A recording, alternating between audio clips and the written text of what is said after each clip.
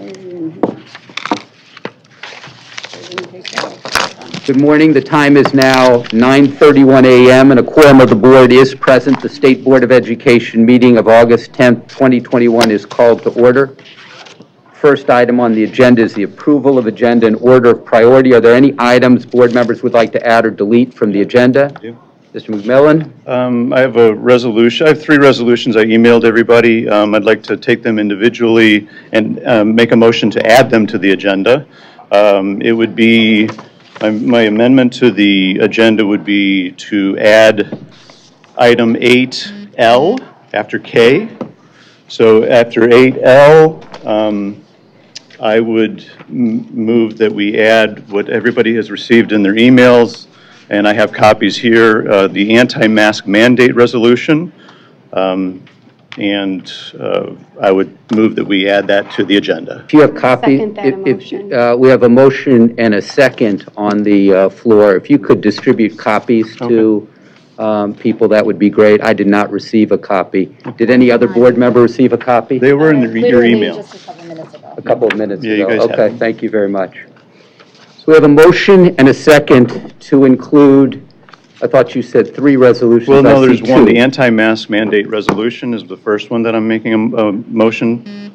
That's my amendment. So your amendment is to do these individually? I'm doing this one first. Okay, very good. I heard that you wanted to put 3 on the agenda. The motion and I believe the second from Ms. Snyder is to place an anti-mask mandate resolution, which has been presented to the board in the last few minutes on the agenda. Any discussion? And discussion. Yes. We've done resolutions, on the fly many times since I've been here. So, I mean, this people would have, if you want to put this on the agenda, which I think is important, you have many, many hours before it would be addressed. So there's plenty of time to address it. And like I said, we've certainly had resolutions that we didn't know were coming and showed up in the past. So I just think that this is important, to make it so that, people know, districts know that we, really oppose masking children. I mean, it's just, we know the CDC says that, they're more likely to get killed in a car accident than from COVID children. We know that anybody who wanted a COVID vaccine has plenty of time and can get it, school staff, family members. And we know the importance of facial expression during, of students and being able to see teachers and everything like that. So we know the importance of not wearing masks. It's really harmful to children. We know that, and we know it's unnecessary that they have masks. So I just think this is important, and that's why I'm supporting that we put it on the agenda and then can discuss it at that point if we want. Thank you very much. President Ulbrich, Ms. Lipton for a question, and Dr. Pugh. So I appreciate that sometimes things come up out of the blue last minute, and sometimes we have to be a little flexible with that, but this clearly is not out of the blue. And this is why I've requested that we have board norms, because this should not be coming to us minutes before the board meeting and asking us to add this to the agenda. And the other thing I would say is, right now, what we should be debating is whether or not to add it to the agenda, not debating the actual resolution itself. Right. Yep. Okay, I agree. very good. So we have Ms. Lipton with a question on the telephone, and then Dr. Pugh and Ms. Snyder. Ms. Lipton. Yes, thank you. I do have a question and observation. Since I've been on the board, I'm not aware of the necessity of, I do recall one other situation where something was presented on the fly, so to speak, and I do believe as a matter of just procedure and norms, I thought we had a discussion about giving members something like 24 hours ahead of time. I know that our board norms haven't been incorporated yet, but I do recall a discussion at least giving people some advance notice. I received this at 9:22 for a 9:31 call. So I just, I'm somewhat concerned that we're not even trying to incorporate some good practices in how we deliver information. And certainly we are a public body, and I do believe we do need to give the public consideration as well. And so I do feel that even bringing such a motion I'm sorry, not even bringing forth the notion of amending on the fly at this is just very problematic for a public body.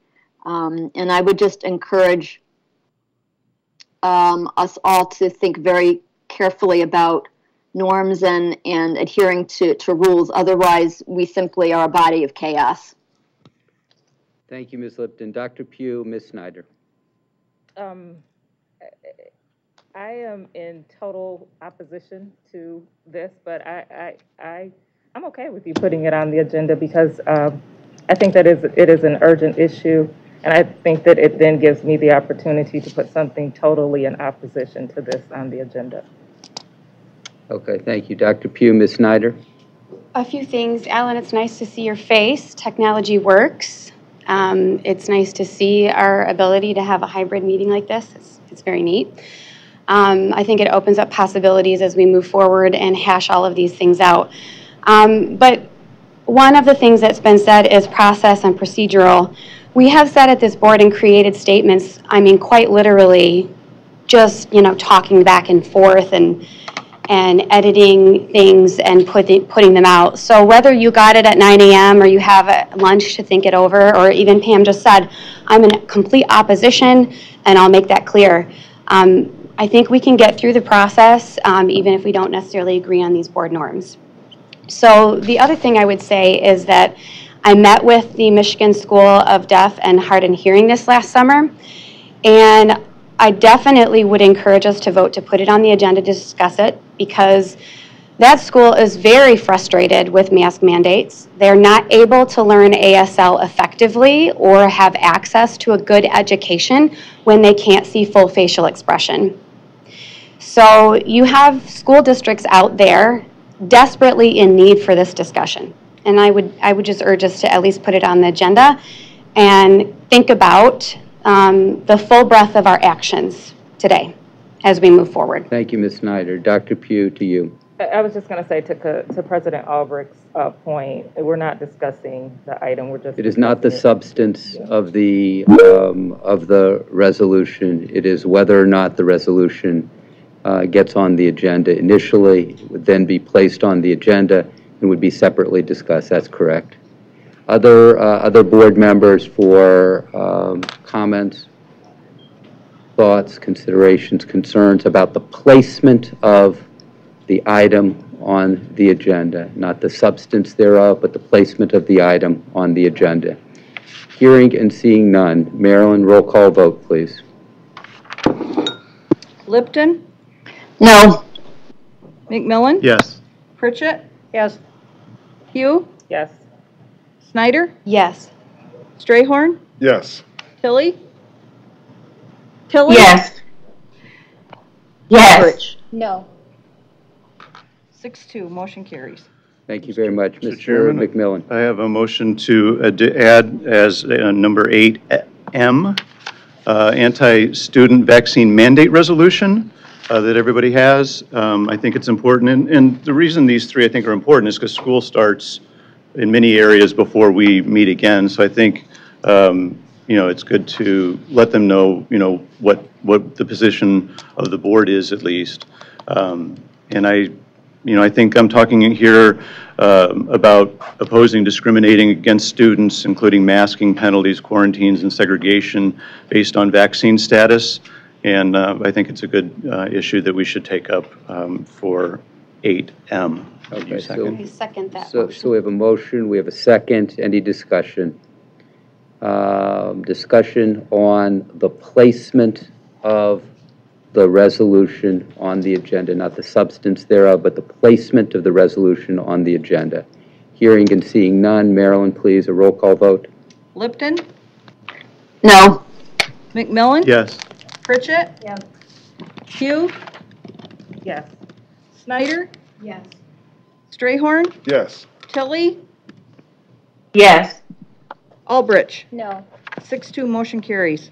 And then finally, Mr. Chairman, resolution to end as 8N, as in Nancy, a resolution to end the requirement of medical testing by schools and in schools. And Nikki had drafted this, but I think, again, this is something that is going to come up and is coming up. And so I think that there's an interest. I don't know if you want. Is there support? Yeah. I'll second that Okay. motion. Is this something to which we're privy? Yes. Do we have copies? Yes. Yeah. Could I please be given a copy? Sure. Oh, Thank I'm you. sorry. Could you please distribute to other board members Yep. as well? Yep. We haven't received any of this. Thank you. The motion on the table board from Mr. McMillan, seconded by Ms. Snyder, is for a resolution to end the requirement of medical testing by schools and in schools. Again, it's not a vote on the substance. It is a vote on whether or not the resolution will be placed on the agenda. So we have a motion, we have a second discussion. President Albridge. Ellen has a question. I beg your pardon. Ms. Lipton. Yes, again, I would like to reiterate that the request to put this on the agenda approximately 6 minutes before the start of the meeting, I do think is problematic. And the question that I have for either of the makers would be, can you elucidate to the rest of the board the need or the inability to provide, I think we discussed 24 hours notice before the motion. I'm just curious, certainly as we work through board norms, I certainly want to be sensitive to the need for, as you stated, on-the-fly resolutions. And again, bear with me, I understand that there were perhaps situations that arose before myself and board member Strayhorn came on the board, but at least in terms of my tenure on the board, the discussion has been with some thought toward adhering to processes and practices. And for those of you who don't know me, I tend to be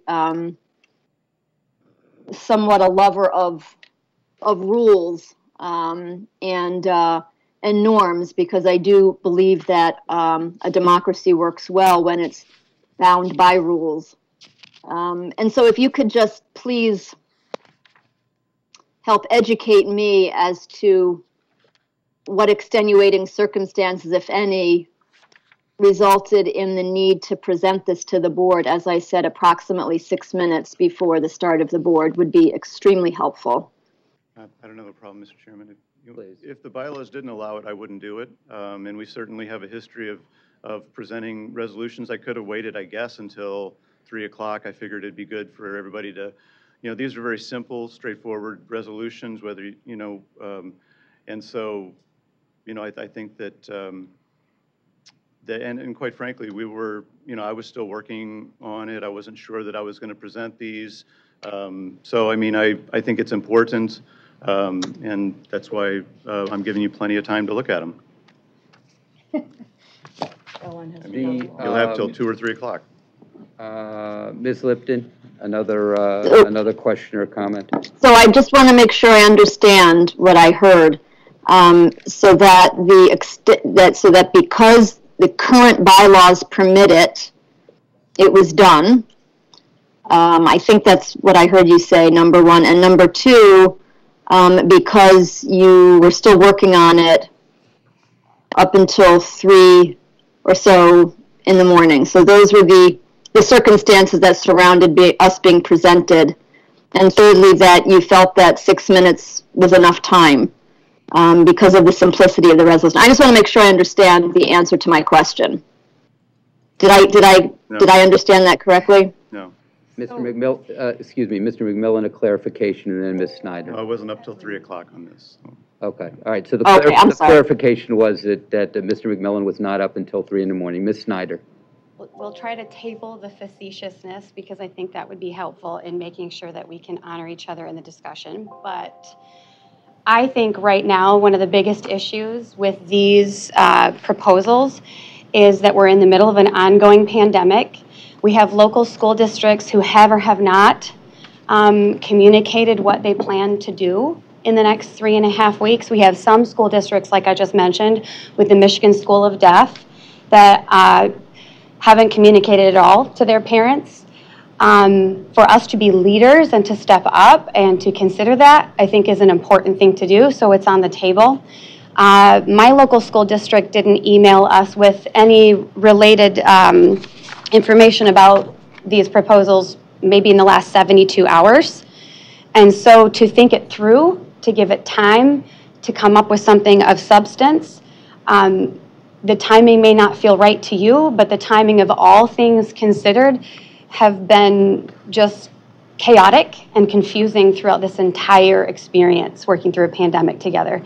We have the entire meeting to talk about these topics here and there, bite them off, dig into them more. I think it's worth considering. Not because Tom and Nikki stayed up till 3 a.m. and tried to do something to slip it in there, but because the students of the state of Michigan need this guidance and leadership. So I still urge us to put it on the table and have a strong discussion about it. Okay, thank you, Ms. Snyder. Other board members, comments, questions, reflections on the placement of the resolution on the agenda, not the substance thereof, but the placement of the item on the agenda. Hearing and seeing none. Marilyn, if we could please do a roll call vote. Lipton? No. McMillan? Yes. Pritchett? Yes. Pugh? Yes. Snyder? Yes. Strayhorn? Yes. Tilly? Yes. Albridge? No. 6-2 motion carries. Thank you very much. Any other reflections on the agenda at this time? If not, I'm sorry, Dr. Pugh. And I do apologize to your point, Ellen. I do feel that this is a very critical issue. So since Tom has started this ball to rolling, I would like to propose that we place on the agenda a mass mandate resolution, a requirement for medical testing by schools and in schools, and a vaccine resolution that speaks to the CDC's guidance. Should I go one by one? Please. Okay, I will start with the mass mandate resolution. You want to share the resolution? I do not have language.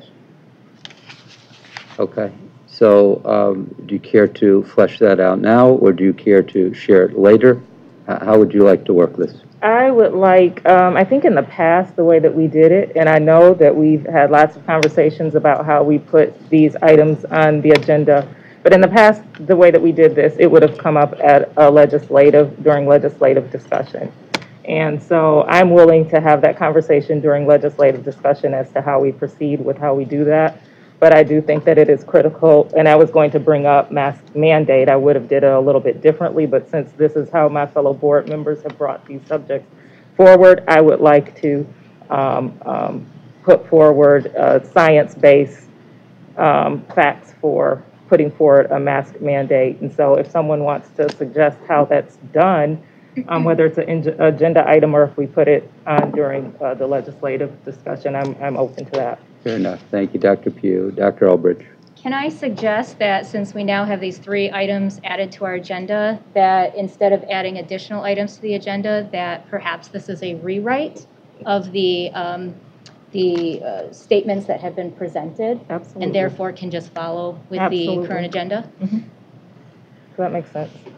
So you mean like I could take anti off of anti-mask mandate, anti off of, and end out of requirement? We have certainly edited statements Okay. in the I'm open to past that. at the board table. I'm good with that. That makes perfect sense. It makes it easier. So is that a motion to add something for discussion under state and federal update, or is that a formal motion on the table?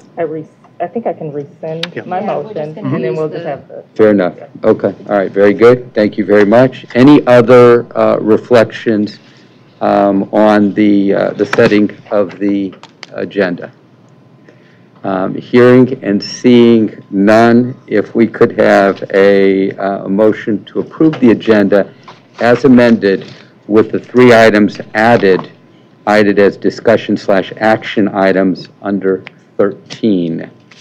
Oh, 13, not 8, I'm sorry. That's right. Yes. Could I have a motion, please? Motion to approve as Motion amended, to yes. approve the amended agenda with the 3 resolutions added. 13L, M, and We've got a motion to approve by Mr. McMillan. Do I have a second? Second. A second for Dr. Pritchett. Any discussion? Hearing none. Roll call vote. Clarify, actually, yes. So we'll be voting on 6 separate items, yes?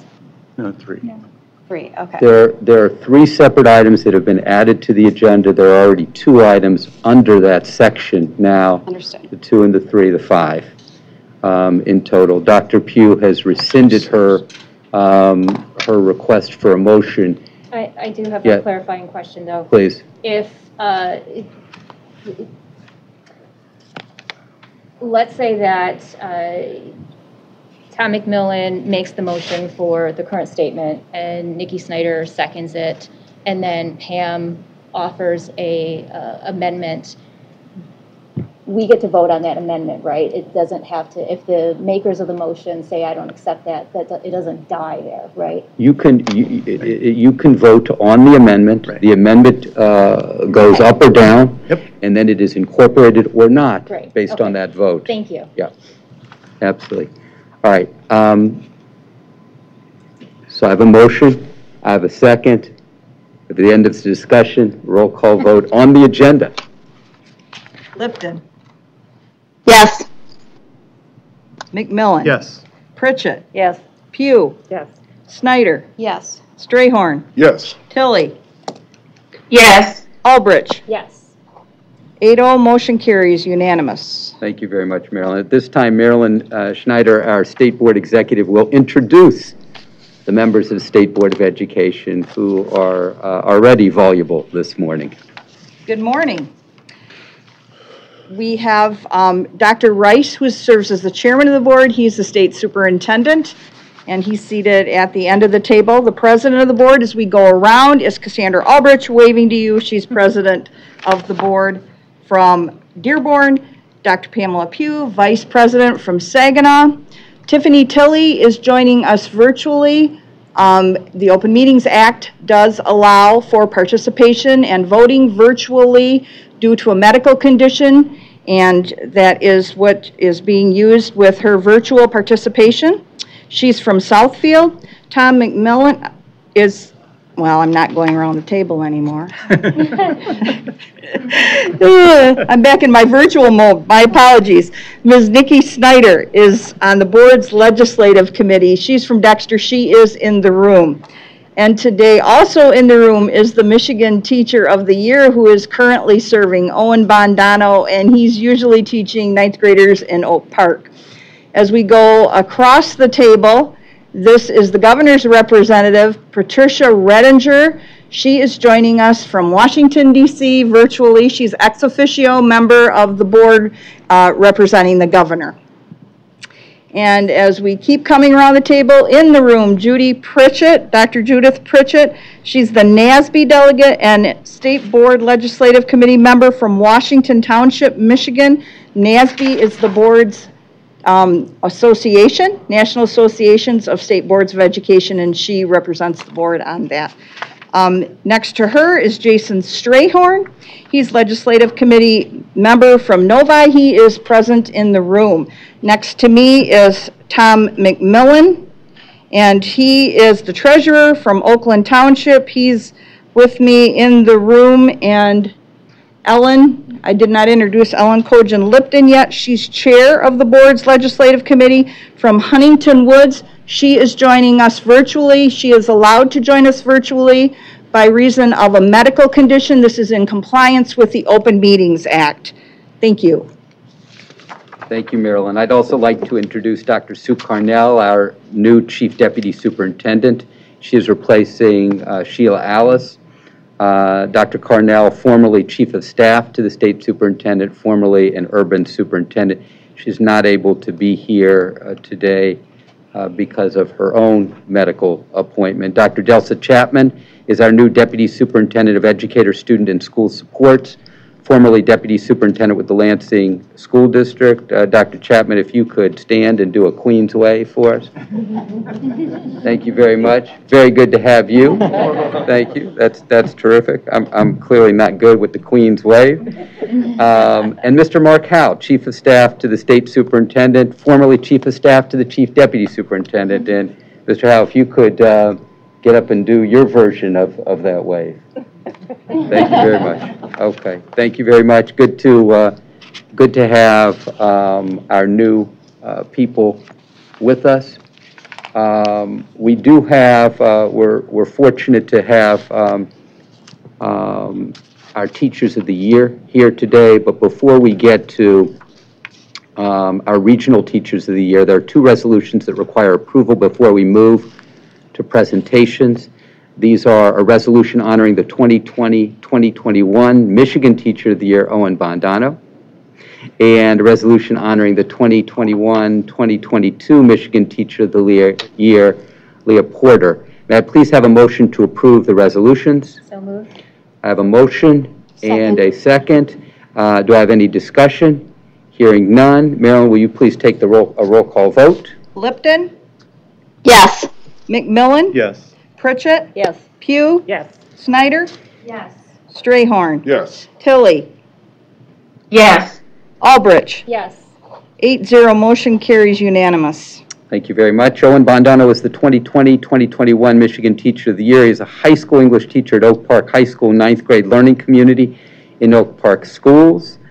We are delighted to have him in person this year, like so much last year. The in-person nature of our board meetings, the absence of in-person board meetings was a tremendous challenge. We feel like we know you because of meeting with you so many times virtually. It's a pleasure to meet you in person. Mr. Bondano has been a valuable resource during this unprecedented time. He's a passionate advocate for teachers and students. We thank Owen for his dedication and contributions to the teaching profession. Mr. Bondano will share his final remarks. Thank you. I told all my students at the end of the year last year, they're high school students, so none of them ever turn their cameras on. And so I told them that when they're 10th graders and they come to visit me, the first thing they have to do is say, Mr. Bondano, hi, and then tell me their name. And one of the students said, is it weird that you've been teaching us all year and you don't really know our faces? And I told him, yeah, because over the course of a year, of course, I've come to love you deeply and care about you, and I've come to know you so deeply, but if I passed you on the street, I wouldn't know you. And so they all promised that when they came to visit me, the first things out of their mouths would be their names, so that nobody would get embarrassed, but especially me. Obviously, we didn't have the problem of cameras off in this particular meeting, all through our virtual lives this past year, but it does still feel strange that we're all in 3 dimensions, most of us. That we're all in the same room. I've been so honored to serve as a member of this board for the past year. I am a teacher from a family of teachers who knows very much the humble and long work that is teaching, and does not expect praise for it. To quote Hamilton, teaching is planting a seed in a garden you never get to see. And to have spent a year getting to see the fruit of so many seeds has been a remarkable opportunity, and I cannot thank you enough for it. and I'm getting emotional now. So I know that I am leaving you with an excellent new board member for the year to come.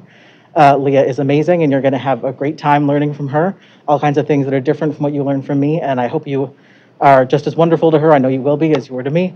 So I thank you a million times, and it was so nice to actually see you in 3 dimensions before my year was over. Keep doing the work you do, and I'll do the work I do. Thank you. Thank you. Board, on May 13th, during a virtual meeting with the 2021-2022 Regional Teachers of the Year, Dr. Judy Pritchett and I made a surprise announcement naming Ms. Leah Porter as the 2021-2022 Michigan Teacher of the Year. We were joined by President Cassandra Ulbrich and board member Ellen Kogan-Lipton. Dr. Pritchett represented the board as a member of the selection committee. Ms. Leah Porter is a longtime kindergarten teacher who's moving to 3rd grade this year at Wilcox Elementary School in Holt Public Schools. She was selected from more than 275 nominees statewide. This presentation will be facilitated by Dr. Delsa Chapman, Deputy Superintendent of Educator, Student, and School Supports, Ms. Leah Breen, Director of the Office of Educator Excellence, and Ms. Jennifer Roble, Manager of the Recruitment and Recognition Unit in the Office of Educator Excellence. Presenters, welcome.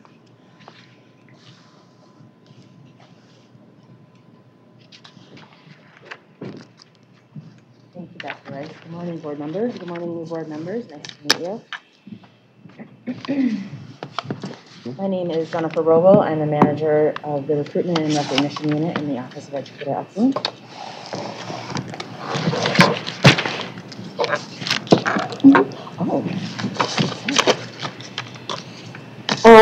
I'll tell you a little bit about the program, and then we'll watch a video, and then Ms. Porter will present her PowerPoint for you.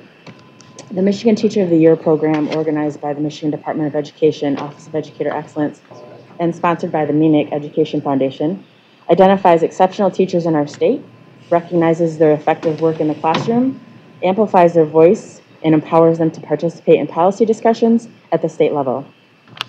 Teachers are recognized both regionally and at the statewide level.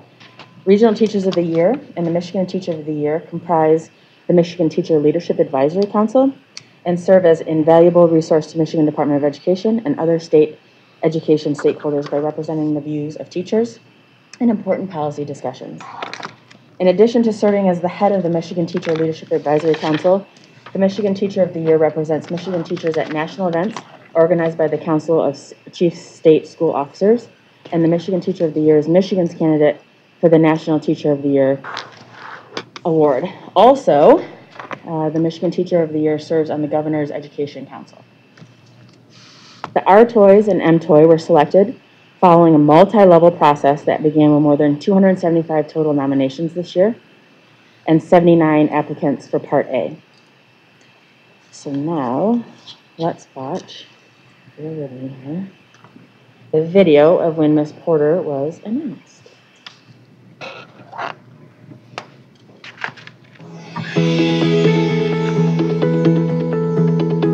This is a day to celebrate outstanding teachers. I welcome and salute the 10 Regional Teachers of the Year and their administrators. You are difference makers in the lives of our children. The Michigan Teacher of the Year program is not about finding the best teacher, an impossible task. Instead, it's about celebrating an outstanding member of the teaching profession and about giving Michigan teachers a voice at the state level. And now, to announce the next Michigan Teacher of the Year, let me introduce Dr. Judy Pritchett, member of the State Board of Education, longtime Michigan educator, and member of the Michigan Teacher of the Year Selection Committee. Dr. Pritchett, welcome. Thank you, Dr. Rice. Congratulations again to all 10 of our Regional Teachers of the Year. It was my pleasure and privilege to be able to be part of the team that was able to learn a little bit more about you, both personally and about how you interact and work with your students every day.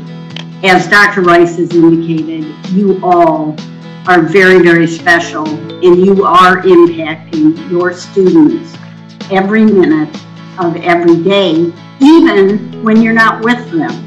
But it is now my distinct privilege and honor to announce that Leah Porter is our 2021-22 Michigan Teacher of the Year. Congratulations. Congratulations, Leah. Leah is a kindergarten teacher at Wilcox Elementary in the Hope Public School District. So Leah, would you like to turn on your mic and share a few thoughts with us? Leah Porter has been chosen as the Michigan Teacher of the Year. I'm so sorry, my building just announced it across the building, so I was waiting to unmute until that was over, so I apologize. You know, I'm just really overwhelmed, and it's an honor, but also I just know that the cohort of teachers that were nominated as Regional Teachers of the Year as well, I'm just so excited that we'll be able to use all of the fantastic qualities I know that they all bring forth in the classroom to work together to do great work this year for the state of Michigan.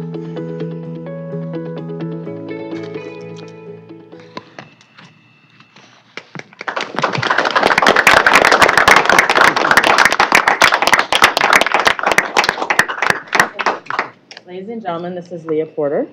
She's the new Teacher of the Year, and she is going to give her PowerPoint presentation right now. Josh has a couple of things for me over there.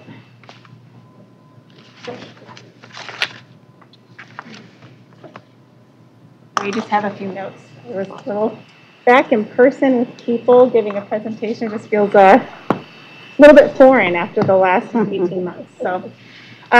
Good morning. I'm just so excited to be able to become part of the Board of Education and so looking forward to working with all of you for the next several months. And as you all know, my name is Leah Porter, and I just want to take a few minutes today to share a bit about myself and the passions I have for education. Hold on, let me start it. Oh, I'm so used to Google Slides. Hold on, slideshow. There we go. There we go. Okay. Thank you for your patience with me. There we go. So I am from a proud family of automakers. My father, grandfather, and great-grandfather all work for General Motors and have a combined 100 years of service with them. My great-grandfather helped to bring the union to his area, and I'm a very proud union member myself, and it's always been something as being an educator that's been such a highlight for me. That's my grandpa in that picture from my kindergarten graduation. I've lived in the Lansing area my whole life, and my first school experiences were at Henry North Elementary School in Lansing. And if you saw when I spoke, when I first went, I talked a lot about that school, but they showed me time and time again the value and importance of relationships and how they are the cornerstone to education. So I am an only child. My husband Ryan and I live in Lansing, and we have one son, and his name is Shane. He is an amazing child. He has suffered from juvenile idiopathic arthritis for most of his life and has been through a lot in his short time. But I am always taking his resiliency and perseverance back into my own heart and into my classroom and everything that I do. He really has shown me time and time again how the hardest of things can be done with positivity and hard work.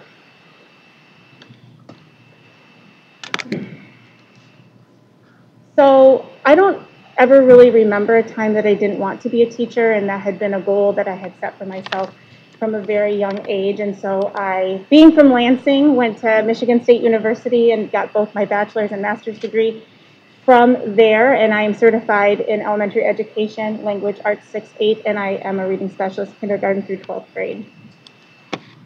So for the last 15 years, I have taught kindergarten at Wilcox Elementary in Hope Public Schools, and I have to tell you that being a child's first teacher is such a powerful and important role, and the weight of that responsibility has never been lost on me. Over the years, my learners have taught me so much about empathy, connection, and the magic of learning. That has been the cornerstone of my focus as an educator, to build lasting relationships from the very beginnings that guide students to be confident and advocate for their needs, and building partnerships with families to see them and support them in this educational process.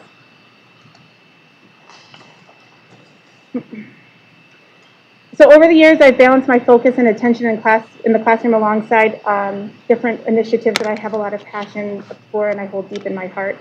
For years, I have run the Wilcox Student Council, where I have put a focus in on student leadership and community outreach and service.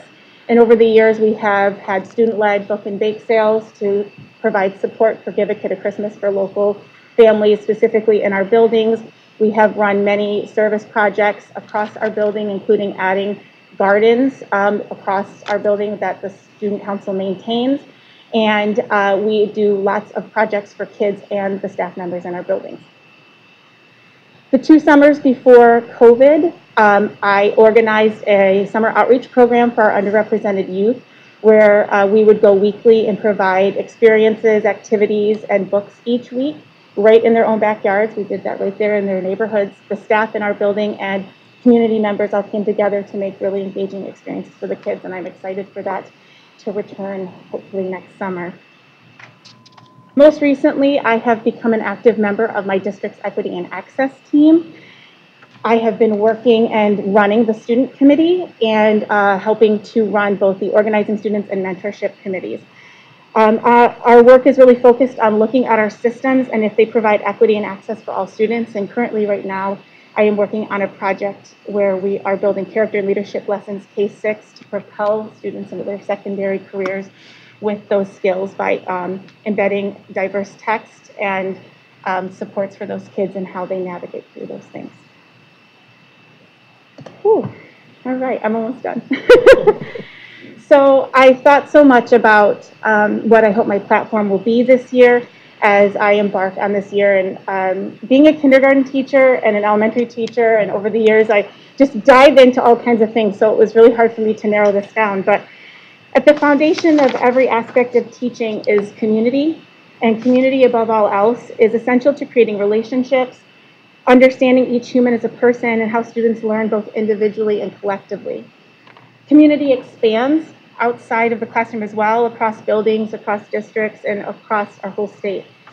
With the lens of equity and accessibility for all students, the development of community and relationships creates an environment for teachers to guide students to become leaders and instruct them in a way that allows them to grow and flourish, to be their most authentic selves. I'm a little bit of an emotional person. It does every time, I know, but it's just because I just feel it so deeply in my heart. So I built this visual just to kind of represent some of the things, community, leadership, relationships, early literacy practices, to highlight the elements of areas of expertise I feel that I can bring forth to the Board of Education and the work I'll do this year across the state. But I put equity and access in the center because I want everything that we're looking at to be centered around equity and access, and thinking about these 2 questions that I always have in my mind. Is what I am doing equitable for all students in my classroom? And can students access the resources and opportunities of our education systems? And if we can't say yes to those things, then we need to go back and look at them again and how we do them better. So I want to wrap up today to talk a little bit about a few of the state policies and initiatives I hope to be a voice for and to help contribute to the conversation. And the first one is about the Future Proud Michigan Educator program. Over the last year, as part of my work on the Equity and Access team, we have been discussing the need to embed educational workforce experiences for secondary students, as we have early college opportunities in my district. And we have been fortunate enough to get one of the grants for the Future Proud Michigan Educator program, and so we're really going to be diving in with that. I believe this work is critical to not only build our educational workforce, but to ensure that we are building a teaching force that mirrors the student population in this state. The second area that I just feel so much passion about is the 3rd grade reading law. I don't know if everyone knows yet on this board, but I made the difficult decision 3 days before I won the regional award to move to 3rd grade after spending my entire teaching career in kindergarten. And one of the reasons I chose to move was because I wanted to support struggling readers as they embark on this very critical grade and the standardized testing that is looming ahead of them. This policy is incredibly concerning to countless educators, as retention of students is harmful and historically ineffective. It has long-term ramifications for students, and as we embark on this year, I will strive to use my voice to advocate for all students that could be faced with retention due to this law.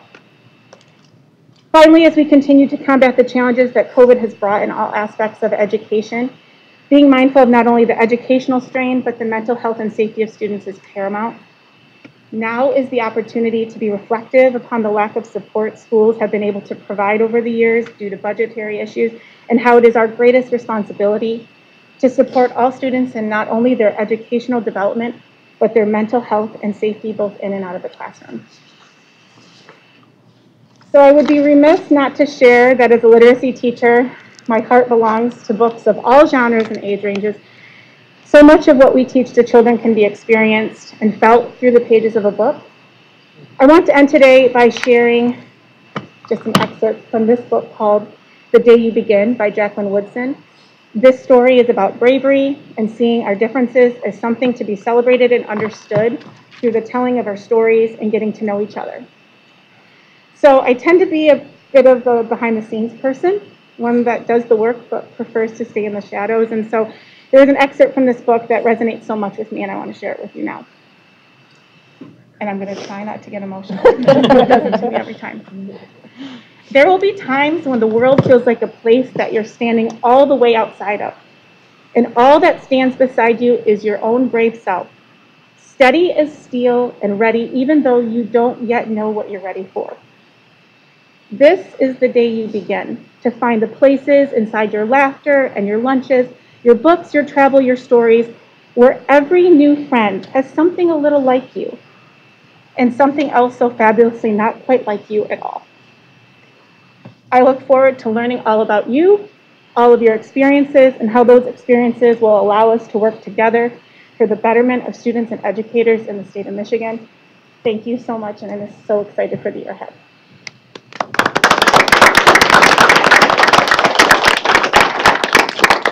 Thank you, Leah, for sharing with us. We have Representative Julie Brixey, who's here to present you with a resolution. Representative Brixey, if you would, please. Thank you.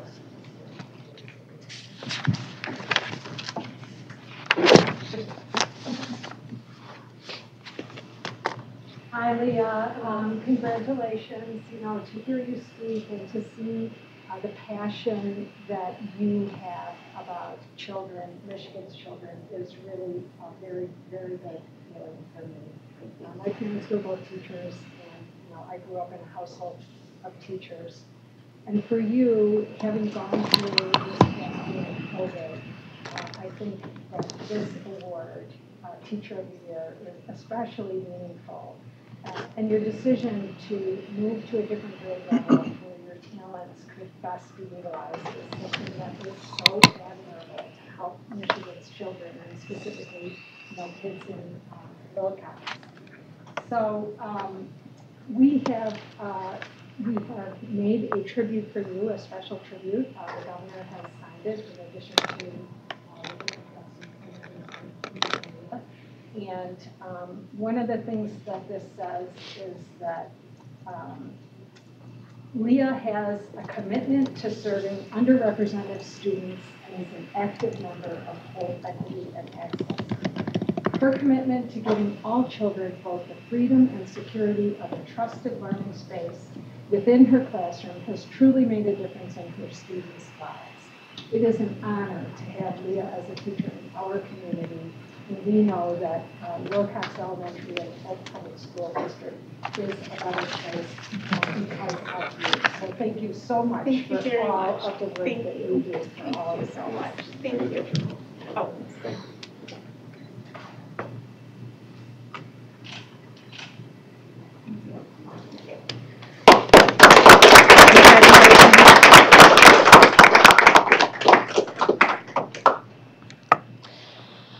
Thank you, Leah.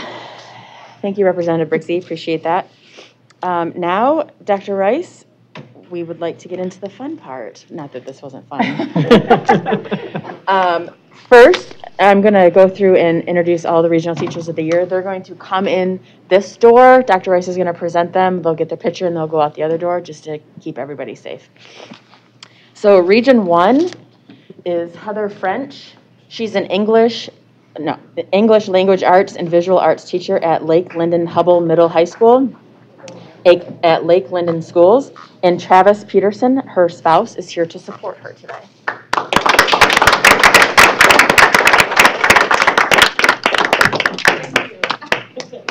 Thank you. We'll get your pictures with Dr. Ritter.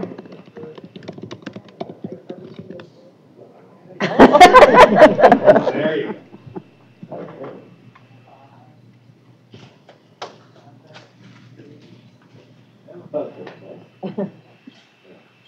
Thank you. Thank you.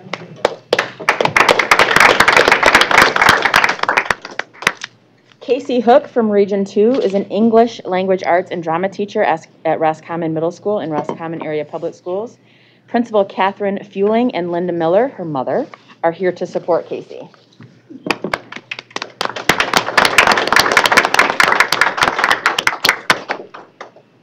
Catherine, if you want to take the other plaque too. Thank you.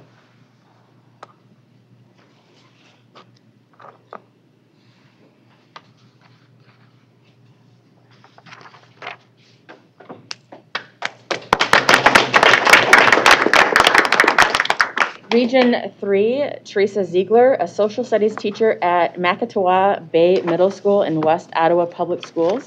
Principal Kristen Graham is here to support Teresa.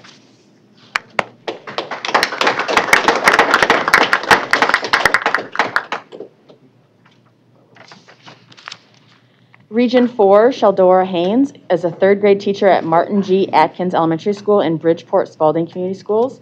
Principal Debbie Johnson and Brandis Haynes, her daughter, are here to support Sheldora.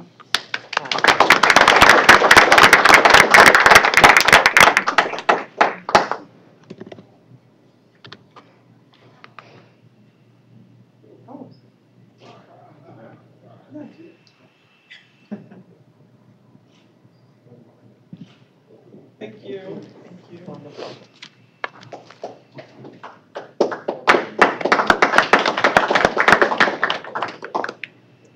Region 5, Janet Swarthout is a speech and drama teacher at Carroll High School and Carroll Community Schools. Principal Stephen Clark and colleague Kathleen Gearman are here to support Janet.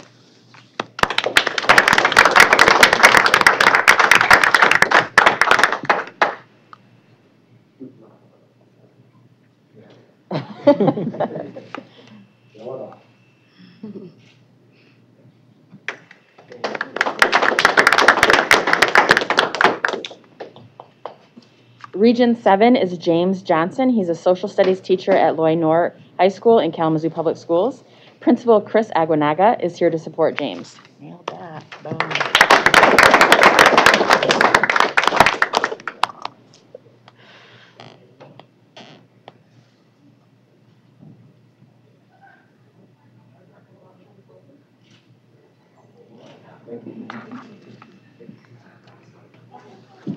Region 8 is Bethany Vonk. She's an English language arts teacher at Washtenaw International Middle Academy in the Washtenaw Educational Options Consortium. Randy, Beth's spouse, is here to support her today.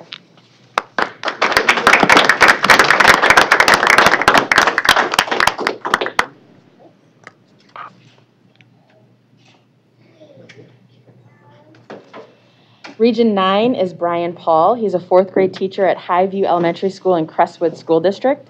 Principal Linda Talib and colleague Carolyn Hassan are here to support Brian.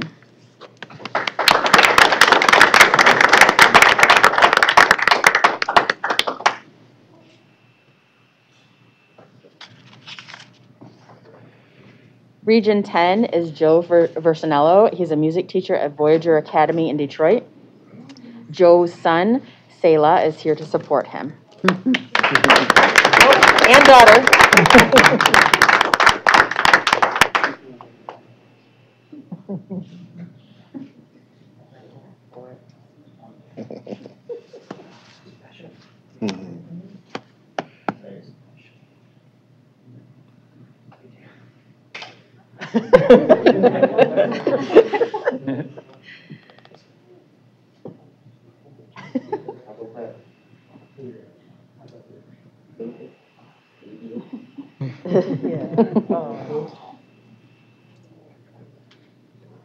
That's the best right there. That's the best. I love kids.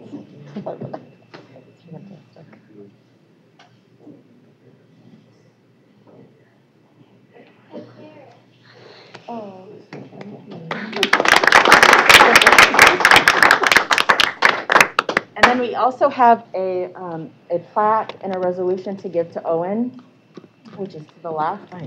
If we want to take a minute to do that, we weren't able to do that last year.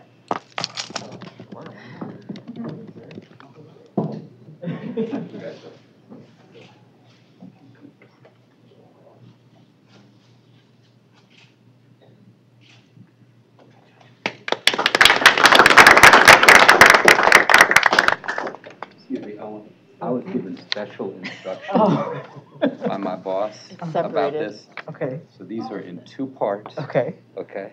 Excellent. Thank Be you. vigilant. I will. Thank you. President Aldrich, we decided not to give the book out on how to teach this year. Got rid of those. Superintendent Rice, I'd like to take a minute to thank Pam Harlan, who is out in the gallery. She is the director of the Education Foundation, and she finances, along with the program, for the Michigan Teacher of the Year and the Regional Teachers of the Year. And this year they upped the ante to $50,000 to provide support to our program. So I just want to take a minute to thank her for her.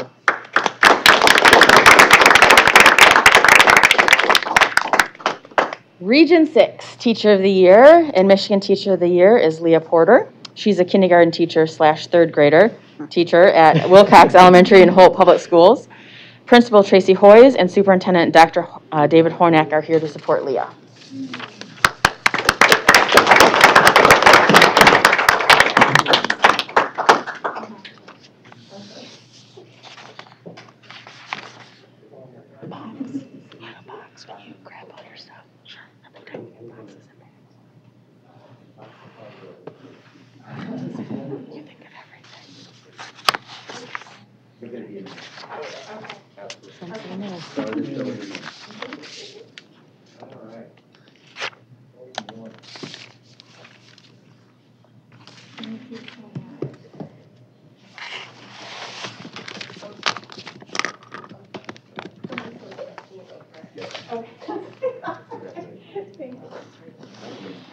Thank you, Dr. Rice and Board. I appreciate the honor to sit here and present the Regional Teachers of the Year to you. And thank Director Breen for her support and Dr. Chapman for your first time at the board. Welcome. And that's all I have today. Thank you. Well, thank you so much. We appreciate your work. We appreciate the work of Ms. Breen, Dr. Chapman, Ms. Porter. We are looking forward to working with you and the Regional Teachers of the Year to make this a greater and greater profession for our 1.44 million public school children in the state of Michigan. Thank you. Thank you. Appreciate your leadership. Thank you.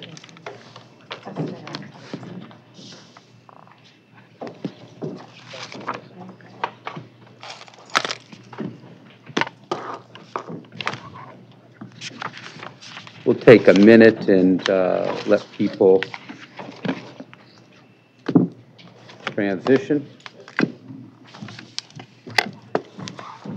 You warned me, now I have to be vigilant. What's that? You warned me, and now the vigilance comes in.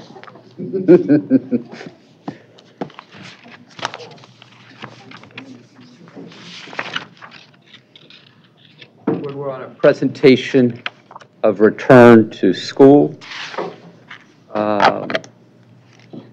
In Michigan, since our last state board meeting, the number of COVID-19 cases has risen from 891,057 to 913,220, an increase of approximately 2.5% in the last 2 months, with the number of deaths increasing from 19,432 to 19,958, a rise of 2.7%. After flattened case numbers in June and July, our numbers and those across the country have begun to rise of late, function of the Delta variant, and pockets of unvaccinated individuals in communities across the state and country. The good news is that our vaccination rates have climbed and that those protected by vaccinations are far less likely to get infected, let alone experience substantial sickness, hospitalization, and death. The bad news is that the research indicates that fully vaccinated individuals not only can experience breakthrough cases, albeit in very low percentages, but can transmit the virus. That said, unvaccinated individuals are far more likely to be vulnerable than are vaccinated individuals for sickness, hospitalization, and death. According to the Johns Hopkins Coronavirus Resource Center, worldwide, there have been 203.2 million cases of coronavirus and more than 4.3 million deaths as of last night. Nationally, there have been 35.9 million cases of coronavirus and more than 617,000 deaths as of last night, with 17.7% of the world's cases and 14.4% of the world's deaths associated with COVID-19. The U.S. leads the world in both categories. Worldwide, more than 4.4 billion vaccine doses have been administered, more than double the number that had been administered by our June board meeting. In Michigan, more than 9.3 million vaccine doses have been administered, an increase of more than 10% since our last board meeting. According to the CDC, almost 64% of Michigan's population 16 years old or over have received at least an initial dose of vaccine, an increase of 5 percentage points since the last state board meeting. I have just a few quick updates for you today. First is on the new school year and waivers.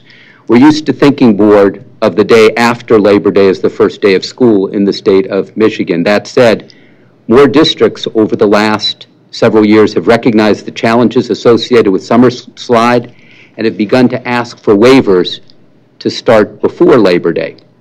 Indeed, in the last 3 years, the number of intermediate school districts asking for waivers for their constituent local school districts to begin school prior to Labor Day has increased from 29 to 49 of the 56 ISDs in the state. While the request for a waiver from the ISD does not mean that all local school districts within the ISD plan to use the waiver and begin early, it is nonetheless indicative of an important trend in district planning and implementation. Kudos to the Flint Community Schools, which began its school year last week on August 4th. Best wishes to Flint and our 830 LEAs across the state of Michigan. A pivot to a new, better normal. It's been a long time since we had a state board meeting, since we don't meet in July. Since the last state board meeting, the legislature passed and the governor signed a state school aid act into law. I appreciated the governor's leadership in recommending a path to all children eligible for the 4-year-old Great Start Readiness Program being able to receive GSRP services, and I appreciate the legislature's partnership in this effort. We have a long way to go across the state in the next 3 years to make GSRP universal. Work on the hiring and training of staff, the identification and creation of space, and hardest of all, the raising of consciousness that school begins not at 5 or 6, but at 4. Nonetheless, this bipartisan agreement of the importance of early childhood education, whose expansion is the first goal, board, of the state's top 10 strategic education plan, is an important accomplishment. The department was integral in this effort and will remain so as we expand from 37,000 children annually to 59,000 children annually who receive GSRP services.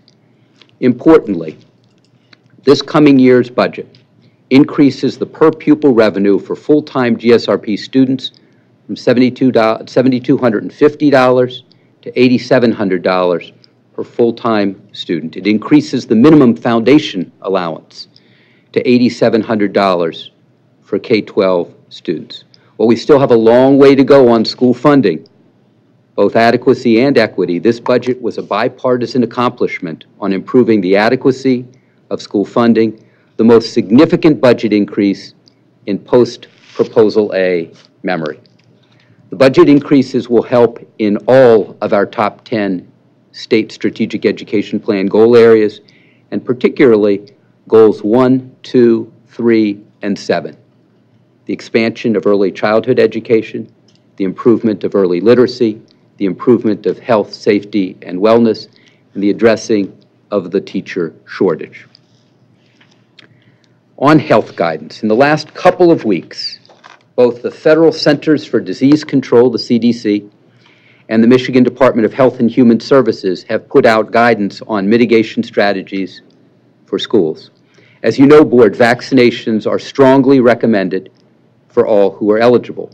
Masks and social distancing are as well. Masks on buses are mandated.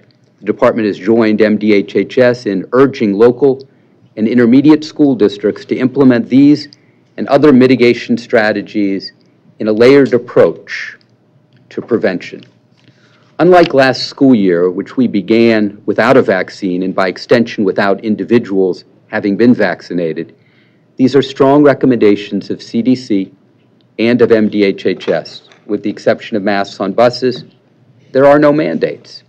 That said, if we want to have the best public health and public education year possible, we will work hard as schools, as school districts, and as a state to minimize disruptions to education, our children, and to maximize instructional time. The best way to do this is to layer mitigation strategies.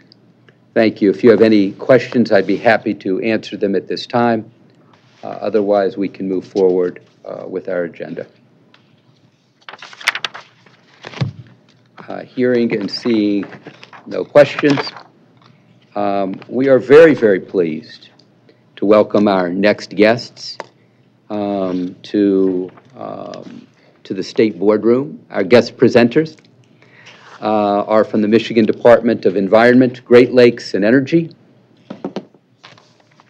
They are here to share information on safe educational environments for children.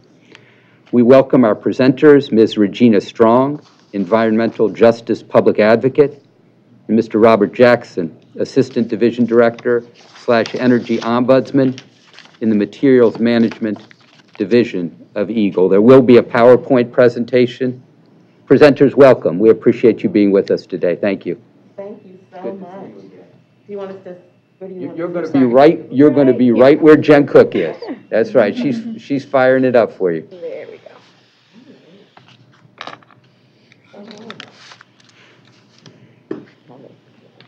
Good morning. Good morning. Morning. As Superintendent Rice said, I'm Regina Strong. I'm the Environmental Justice Public Advocate, and I'm joined by Robert Jackson, who leads our Energy Office. When I was speaking to you all virtually back in February, we talked about the HVAC assessment program that we were launching at that time. And we wanted to kind of give you an update, talk to you about where we are now, some of the opportunities and some of the challenges, quite frankly, of getting that done in the environment we're in right now. So I'm going to hand things over to Robert and let him talk through where we are on the program. Well, thank you. Thank you for allowing me to present on our findings on the Education 12 Public HVAC Assistance Program. We started this work nearly a year ago, and it was based upon what we were seeing and conversations that we were having with school board superintendents and with the maintenance staff within the schools, and frankly, what we were seeing within state government itself. At the time that we launched this program, the Department of Management and Budgets was also launching a similar program on all state buildings, looking at the ventilation systems, looking at the readiness for state workers to return to work. And so a lot what you're going to hear today is also based upon what the state actions, the actions that the state has been taking, as well as actions that are being taken within municipal government and within the federal government in ensuring that the buildings are ready for reoccupancy. And again, as I said, we started this program about a year ago. And in the start of the program, we did work with Kyle and his staff, NDA, and they're very helpful in terms of helping us figure out what needs to be done, making the contacts for us. And so together we reached out to every school district within the state of Michigan, asking them to complete a survey. So the purpose of the survey was to figure out where everybody was in terms of readiness, as well as what was the condition of the equipment and what was types of ventilation systems that were installed within in Michigan public schools, K-12 schools. And in that survey that we sent out, we asked a series of questions. And again, we sent it out to every school district. The number of responses was fairly low. I think we received responses from just over 100 school districts. But within that information, we were able to develop a profile of where rural schools were in terms of what systems they would install, what suburban schools and what urban schools were. And I think that the numbers that we were getting and the information we were getting was fairly accurate. Coupled with that, we began to meet with licensed heating and ventilation contractors and with others within associations, ASHRAE, DOE, and within state government, and in consultation with DTMB and their maintenance staff on what information we needed to collect, from these schools in addition to the survey questions in order to make certain projections. And I'll talk about those in detail. And so what we ended up doing was contracting with over 30 licensed heating and ventilation contractors. And we commissioned them to go out and do heating and ventilation assessments at any public school that wanted to get an assessment. We set aside money that we had reserved from other programs and monies that we had reserved from the stimulus money from the Reauthorization Act from several years ago. And we put that money forth to contract out with contractors to go out and do assessments.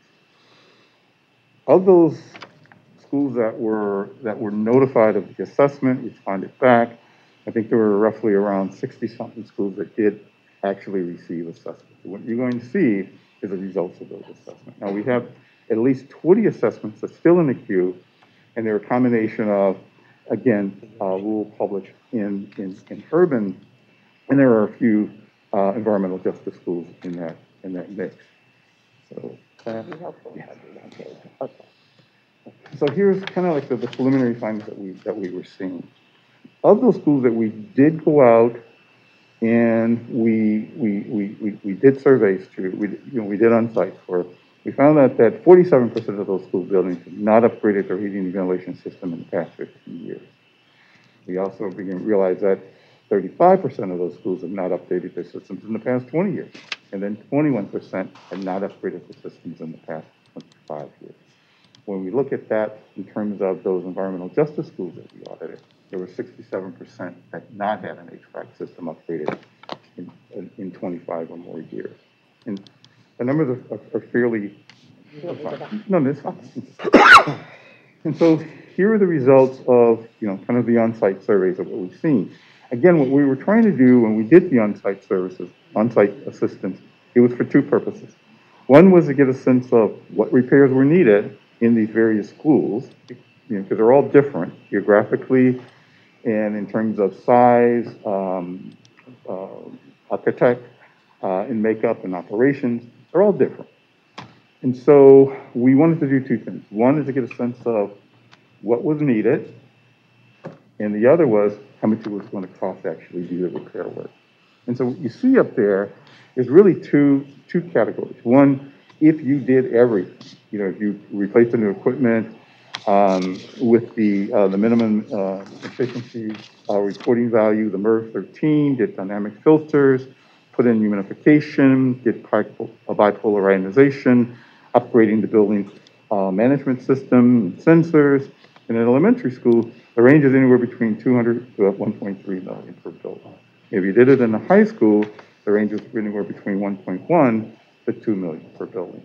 If you step down lower and not get the humidification or the building management system in, and you were to go in and upgrade the unit ventilators and then upgrade it to MERV 13 filters in more of the central areas and put in the dynamic air filters with bipolar ionization, and you just recommission the building, the numbers are a little bit more reasonable. In an elementary is 110,000 or 460,000 per building, and the high schools are 210 to 560,000 per building.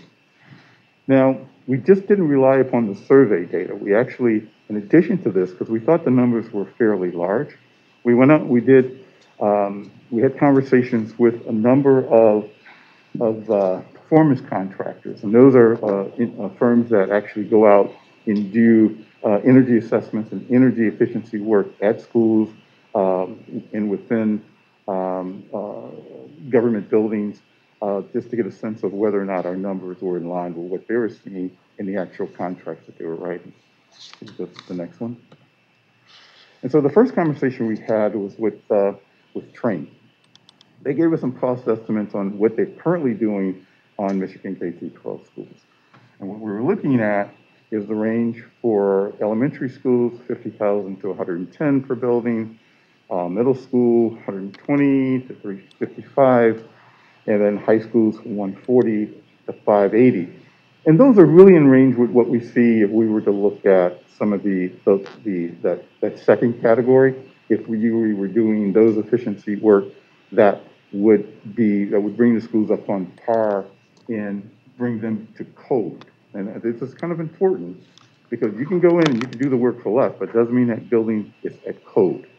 And what we were projecting was that in our numbers is what needs to be done to bring the building to code. Okay. Now, if you did less work building upgrades, and you did it on a square foot basis, new upgrades and building management systems, Train estimates were fairly reasonable, 75,000 to 220.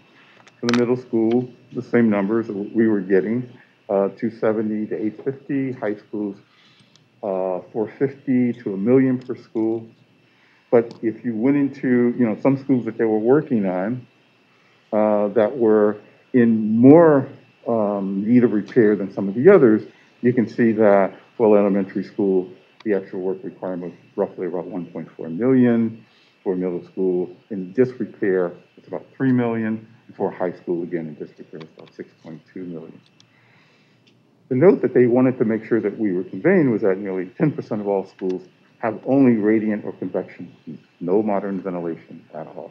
So in some of the older school districts that you see, the numbers are going to be higher. Next slide, please.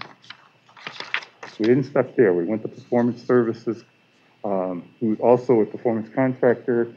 They work in Michigan, Ohio, Indiana, and in other states across the U.S. And here's what they're seeing in Michigan schools in terms of what is needed. Elementary schools, 21 classrooms, nearly $1 million. High school, 35 classrooms, nearly 1.6. Look at the classrooms of existing the ventilation, air actuators, and valving. And then upgrading with the air handling units, with going to MER 13, bipolar ionization, digital controls. The numbers at the high end are 630, 1.0, nearly 1 million. And then the next slide.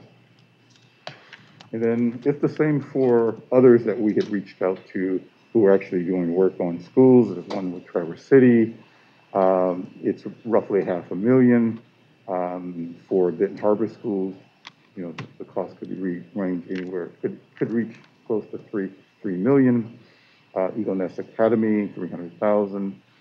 And then we have one assessment where we're looking at rooftop units and replacements, humidification. There are ranges within what the ranges that we have projected in terms of what it was actually going to cost to do the work. Now, so I guess what I wanted to convey was that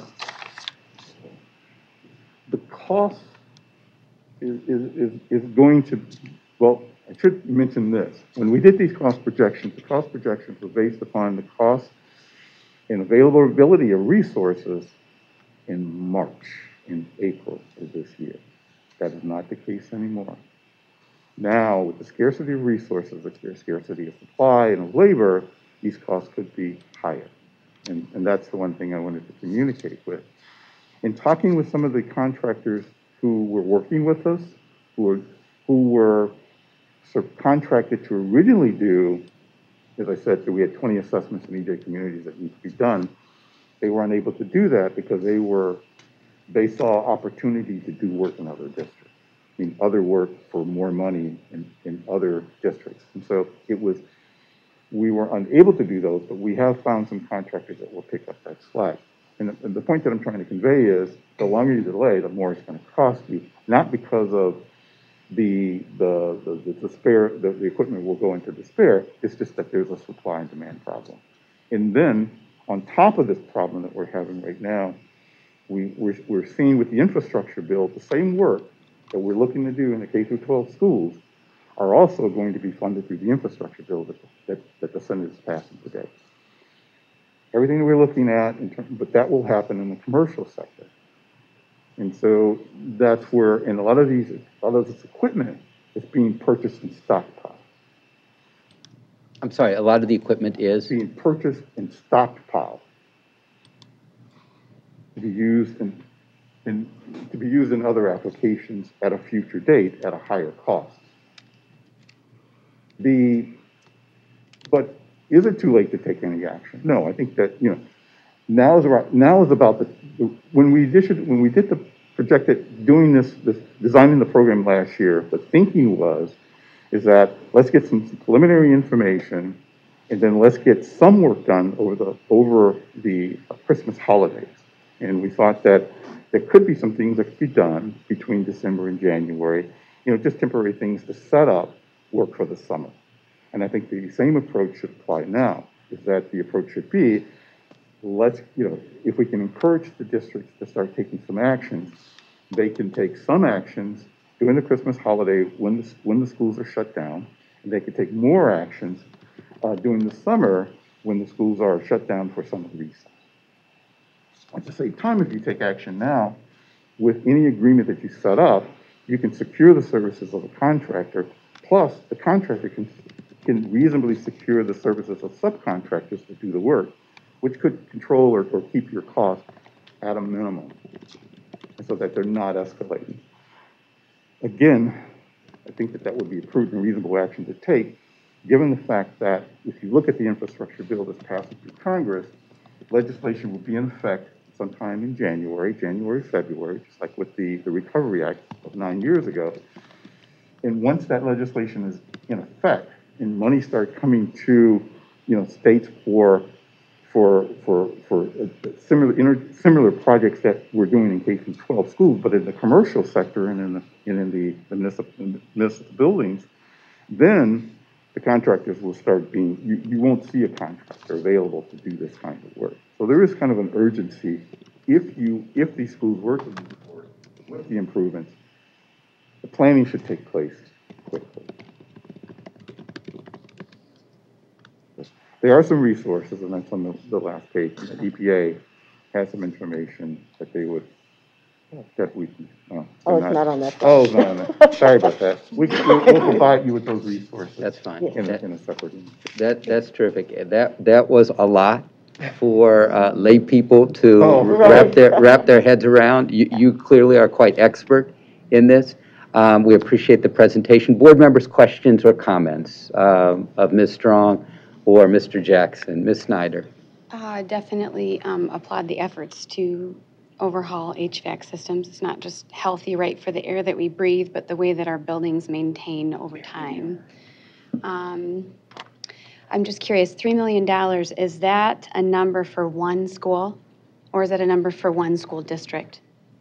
And is that a bid that you're getting from, like an average bid that you're getting from HVAC contractors? The $3 million that was referenced, that was a current agreement from the Ian Company, and it was at Benton Harbor, based on 3 schools, on Benton Harbor Fair Plain Middle School, Kitawah Hill Middle, and the high schools. So that was for 3. So that was to overhaul the HVAC system, yes. Redesign, new system for 3 schools. Okay. Correct. Just wanted to confirm and kind of place that number. Thank you. Other questions or comments? Board members. Dr. Pugh. Thank you for your presentation and for coming. And I guess my thoughts are this kind of doesn't tell me a lot unless I know what the buildings, are. And I guess I'll start with when you said environmental justice schools, if you could define that, unless I missed it. So what we did when this program was first conceived, it was because of air quality conversations, which primarily focused on communities in Southwest Detroit. That was the initial conversation. So when the opportunity went out for all schools to participate, once we developed the program, we prioritized those schools. And schools like schools in Denton Harbor, schools in Southwest Detroit. You know, one of the challenges, and I think Robert mentioned this, is the availability versus folks being able to take action on it. And so we did a lot of outreach, but not as many schools as we would like took us up on it.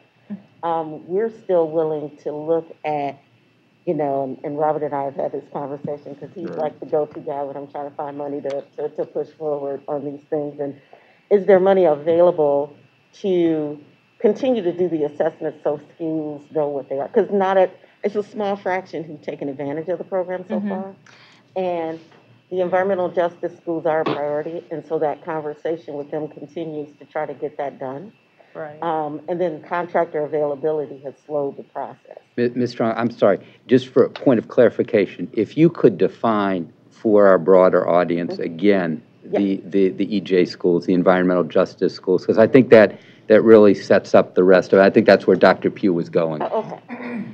So how we are defining environmental justice schools are in communities that are typically lower income and oftentimes communities of color. And so we have communities that are self-defined in terms of considering themselves environmental justice communities, but those are the two factors we look at. In addition to that, sometimes it's either or. Oftentimes there are communities that may not be communities of color, but are also lower income that we try to prioritize. And so we try to make sure that schools that are in what I think we use a lot in terms of government funding, in terms of disadvantaged communities, are prioritized along with other schools that are, you know, it's available to all the schools, but we prioritize environmental justice and initially set aside money to focus on those schools. However, we need to expand, and that's what Robert and I have been talking about, because we've only had a small fraction we've been able to touch. I have a lot of thoughts. I'm gonna try to get through them all. So, and I'm familiar with how the program got started and have kind of like kept in touch with how the program is going. My concerns are that this information is concerning on a good day. We're in the midst of a worldwide global pandemic where other mitigation factors or tools that we have, we're being asked to remove those. And we know that we have school buildings that have been neglected for years. And so this data is troubling to me, but the presentation is troubling to me because if we mention environmental justice schools, but if you go back a few slides, because maybe to the very first slides, let me just say this. We're opening schools right now in the midst of this worldwide pandemic that is airborne. We've known that for some time now. But schools have not necessarily been able to focus on that to prepare their children to come back to be healthy and safe in those buildings. Oh, I thought you said something. No. So one of the concerns that I have too is that I get why you would want to go to environmental justice communities and make sure that this program is received. In your numbers, when you talked about the demographics of the school buildings, and what percentage of those buildings were EJ schools? I think I know which one you're talking about. You're talking about this one right here. Yes. Okay. So those were that responded to the survey. Again, the survey, this does not cover all the schools. This was just based upon, we knew that there were 100-something districts, 105 or maybe less districts actually responded to our initial survey. That's 105 of the 830 in the state. Is Yeah, that correct? yeah. Yeah, so we're talking about roughly an eighth of the districts chose to respond, chose to participate. Exactly. And then I will add that we set aside a set amount of money to make sure that there are probably, and Robert, I think there were somewhere between 8 and 12 environmental justice schools that were prioritized. They didn't have to go through all of the process, because initially there's an application process, the whole thing. We reached out to them, but that's a small fraction, and we know. And so we continue to prioritize even with our bigger pot of money. But there was enough money to set aside for those. Some of those are still in process. Okay, and I'm just trying to understand. So when you say that there were 8 schools, they're included in this 105, or you're saying they're separate from the 105? Are they included in that number? Yeah, they're all included. That's what I thought. It was, yeah, they're all included. So let me ask one more question. Are you saying that those were the only 8 of the 105 that were in EJ school? No. No, there were more. There are more. Okay. But there were those that, and so that was the genesis of the program, was those 8 schools, and then it grew from there. Right. Yeah, right. So how many of the 105 are EJ schools? Yeah, I have that number. I can provide that number to you. Thank you. Yeah, I think that And we still prioritize it and Right. moving forward, yeah. So the program was open up to all school districts, and just that we under, working with Regina, we decided that we would prioritize the EJ schools, because we knew we had limited resources to actually do the on-site assessments, to do the contractual work. And so priority was going to be given to the EJ schools. So whether they were earmarked or applied. Right. So, because some applied and some we said, we want to focus initially on these 8 schools. And I want to make sure I'm expressing where my concern is. My concern, I'm not surprised at responses, because we were in Flint. We were in the state when money was given, and we couldn't get that money out, because if districts don't know where the next tranche of dollars are going to come to fix the problem. Right. Here's the other thing. If you have snake oil salesmen coming to tell you that we have foggers, we have filters that will remove pathogens, they're going to take that. We have plexiglass that we can put between classrooms.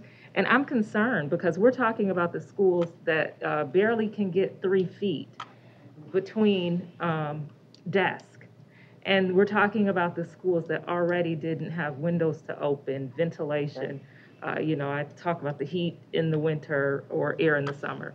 So I want to know where those schools are, because we get a lot of data. We get a lot of data from the CDC that talks about how schools are safe. But if we don't know what those schools are that are the worst hit, those schools where the parents weren't sending their kids to school, and now if Flint opens their doors, other school districts are opening their doors. I want to know what's going on in those buildings, the children that have been hit the hardest, the schools that have had the least amount of attention on ventilation or anything else, have the least amount of maintenance workers to even be concerned with this, don't have the teachers prior to COVID, and definitely now in many of these schools, to be able to put some distance between these kids. And we have people who don't want folks to wear masks in classrooms. So we've got to bring this all home, and this presentation needs to lead with that type of equity, and especially if we're talking about environmental justice. And I know that's something that you're really concerned with, but this is an urgency. And I want to know what's going on in those buildings that are opening up their doors, who have not taken up this assessment. Who is coming to them? Let's talk about the foggers that people are bragging about, that could also be putting children's health at stake versus doing what's needed to be done. So these are all concerns of mine, and it's an urgency that I just don't see in the presentation. I'll kind of start, and Robert, I know you're going to come from more of a technical angle, so I'll just start by saying I hear you, Dr. P, and I agree, which is why these assessments have been with only certified contractors, because there are a lot of people saying, oh, I can clear, this. And that was a concern of ours early on. And so Robert, who does this all the time in terms of working in the energy space, looked to get certified folks, looked to get people who were.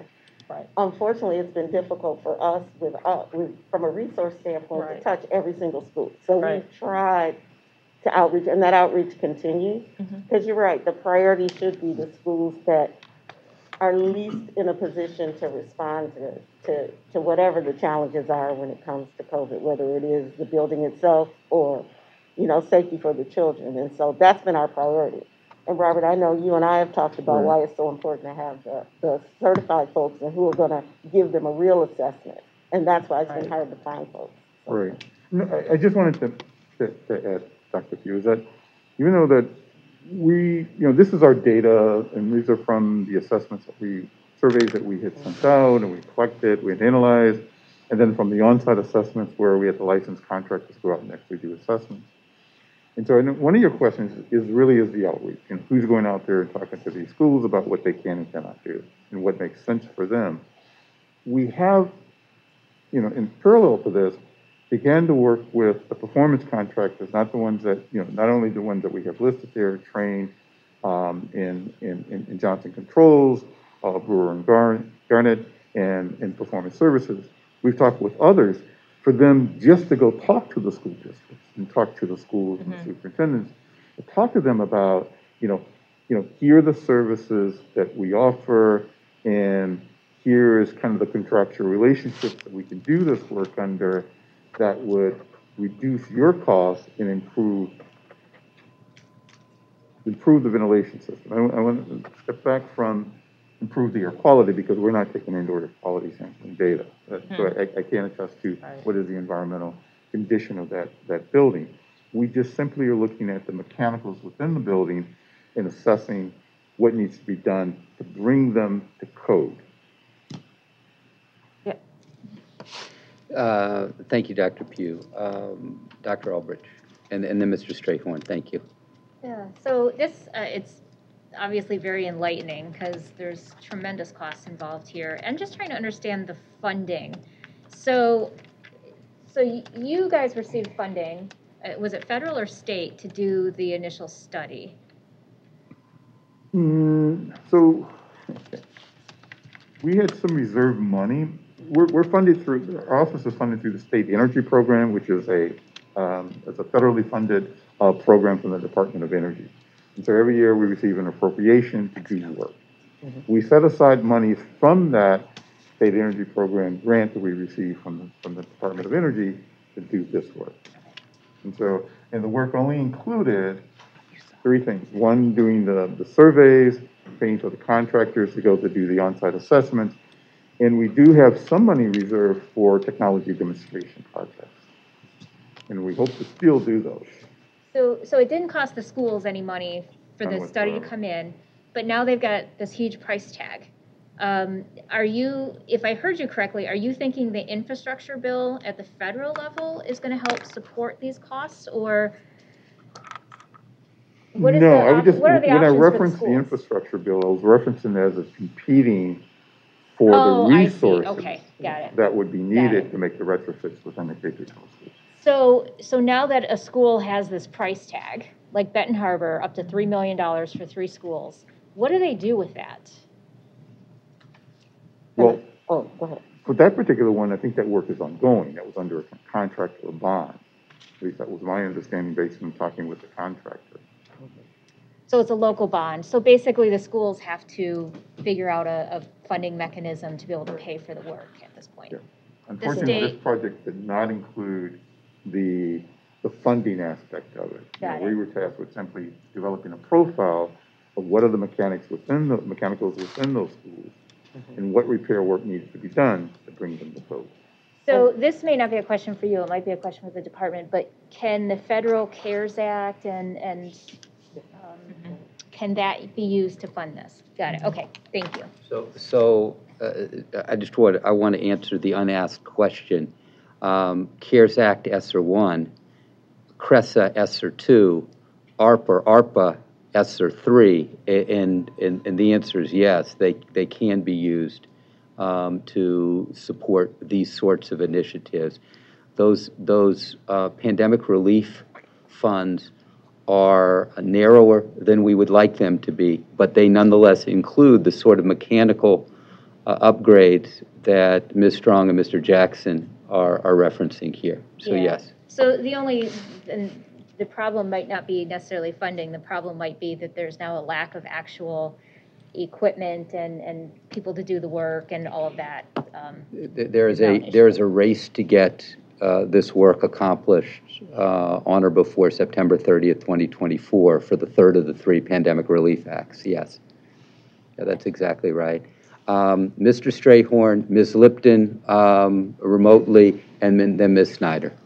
Okay, so that was a great presentation. From a technical aspect, I know that it can be, you know, a little confusing with the numbers, and you're talking about HVAC systems, and you're getting into technical application. I want to ask a question on that. When you said that you can begin to do some of the upgrades like during the Christmas holiday, right? You know, this is after the children actually go into the schools, right? The students, and you're saying that they can start to do some of those. I saw that there was a stat that you had that said 10% of the schools had less than, what was it? They used the boiler systems, I believe. Yeah, that was an observation from Train. When as they go out and they do their assessments on K through 12 schools in Michigan, I guess more of an observation. They observed that nearly 10% of the school buildings that they have gone into only have radiant or convection heat. Okay, there it is right there. Okay, radiant or convection heat. Now, those typically are the old asbestos wrapped pipes, correct? Basically, yeah. So when you're talking about doing an overhaul like that, these costs of $6 million, let's say on the high side, what about the environmental remediation when you're talking about taking those things out of a building? Those costs are those factored into that? So again, this was from Train, and this I can only I can assume. I didn't ask that specific question, and I can, but I believe that when they do spec out the work, that it does include remediation and replacement. Right. Okay, because typically, you know, those things take a lot of time to remediate. Right. That becomes another airborne issue within the building. So it takes time. So you'd have to have a due care plan to not have people, you know. And you would breathing. typically do that in the summer. Right? Yes, yeah. Yeah. Okay. Okay. Okay. Unless it was an extraordinarily small corner of the building. You're not going to replace a mechanical system, and particularly not with asbestos remediation over a winter break. It's gonna take several weeks to accomplish, a couple months to accomplish in a large building, and that's a different conversation. Yeah. But you're right. I mean, each of these was an individual spec'd out project, giving the local school district a sense of what they needed, kind of moving them along the path toward replacement or upgrade of their systems. Is that right? Correct. All of the participating schools and districts received a report of the findings from the licensed contractor that did the on-site assessment. Okay. Mr. Strayhorn, I want to make sure your questions got answered. Yeah. I mean, so what I'm saying, so with that, then currently those buildings that, you know, we have what Dr. Pugh was talking about, a global pandemic that is airborne. They don't have proper ventilation as it is currently. These buildings, out of 105 that you've surveyed that actually got spec'd out, you know, we have an issue with ventilation in these buildings. But we're going to put the children, the students, and the teachers and sports staff in those buildings, even though the ventilation isn't up to code, up to where it should be, is the question. I can't answer that question because I'm not an environmental scientist. I'm a chemical engineer with specialization in some of the mechanics, so I can't answer as I guess I mentioned before, is that we didn't do indoor air quality study. Mm-hmm. You know, we're simply looking at, we're assessing the current state of the mechanical systems within the schools. Mm-hmm. And it's the same thing that we did during the Recovery Act where we looked at the mechanical system within each one of these state buildings. We took the same approach. And then for that, we did a report. And based on the report and the findings from that report, the Department of Management and Budget took actions to do the remediation with those buildings. You began to flesh out the extent of the issue or the problem. Yes. Yeah, exactly right. We've got Ms. Lipton, Ms. Snyder, Dr. Pugh, in that order. Ms. Lipton.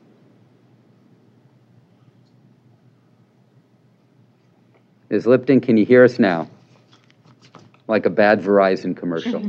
She said about 5 minutes ago she got dropped from the call and she's trying to rejoin. Very good. Ms. Snyder, Dr. Pugh, and then back to Ms. Lipton. Ms. Snyder. So several things, and I'll just kind of engage with Jason a little bit here too as well. Where to start? I appreciate his question of does the remediation, is it included in that number? It's a pretty high number considering, right? And so you would like to assume that the remediation is involved in that. I think that's why it's good to be working with certified contractors. Those high quality contractors should also include any time you do a remodel or whatever. Anything that it takes to take something out and remediate it before you put something new in, you don't want to then get hit with that on the backside, right? So hopefully that is the case. The number should be the number, right? But when we talk about air quality, just the fact that we're wearing masks, it does, the science there says that oxygenation is generally lower, not that our bodies can't adapt to it or adjust. So I wouldn't necessarily, not that we don't want to consider HVAC something we continue to move towards, and air quality is something we value. We'll continue to work towards it. But learning is also important when we consider all things, right, in the discussion. Supply and demand we talked about. I sure hope we just keep moving forward in terms of being able to manufacture the parts that are needed to do this so that we can do it in a timely manner. I think that's the policy that we've seen in the last 18 months is pretty significantly and directly related to the ability to manufacture those parts and get the work done. And then when I think about certified HVAC providers, we need more. One of the discussions we've had at the board table a lot is related to CTE programs.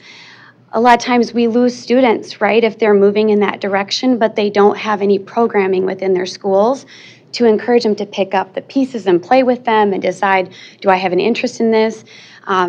We've shared concerns over, tracking students by encouraging CTE, but I think we should pull back from that concept. I think we should lean into students in 9th, 10th, and 11th grade earlier the better, being able to show interest in these areas so that we can have those certified HVAC providers sooner and more so as soon as possible. I think that's a discussion that our board has tried to take part in, can continue to do so, and should in the future.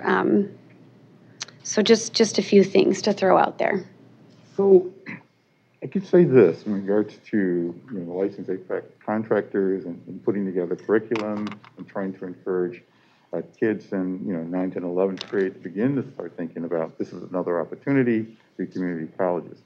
I think if the board recalls, I think it may be 3-4 years ago, DTE, Consumers Energy, and I think a couple of other utility companies in both the electric and gas probably came to you and said, look, we have a retiring workforce in line workers and gas line workers, and that we need to we need to work with you to put together these programs, not only within K through 12, but with community colleges to replace those retiring workers.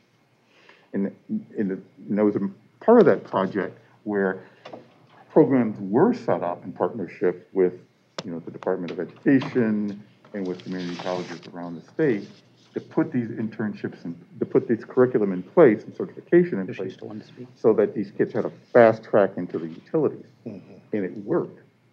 As their workforce is retiring, these kids are going into those positions. It's the same thing here.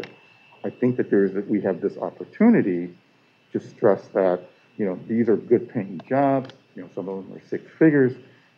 This is something that should be done, not only within, with K through 12, but also within within the community colleges around the state in order to prepare these students to actually take part in this great opportunity that we've seen in front of us that are not necessarily kind of a 4-year college degree, but a skilled technician, a trade, something that could be with them and service them throughout their life.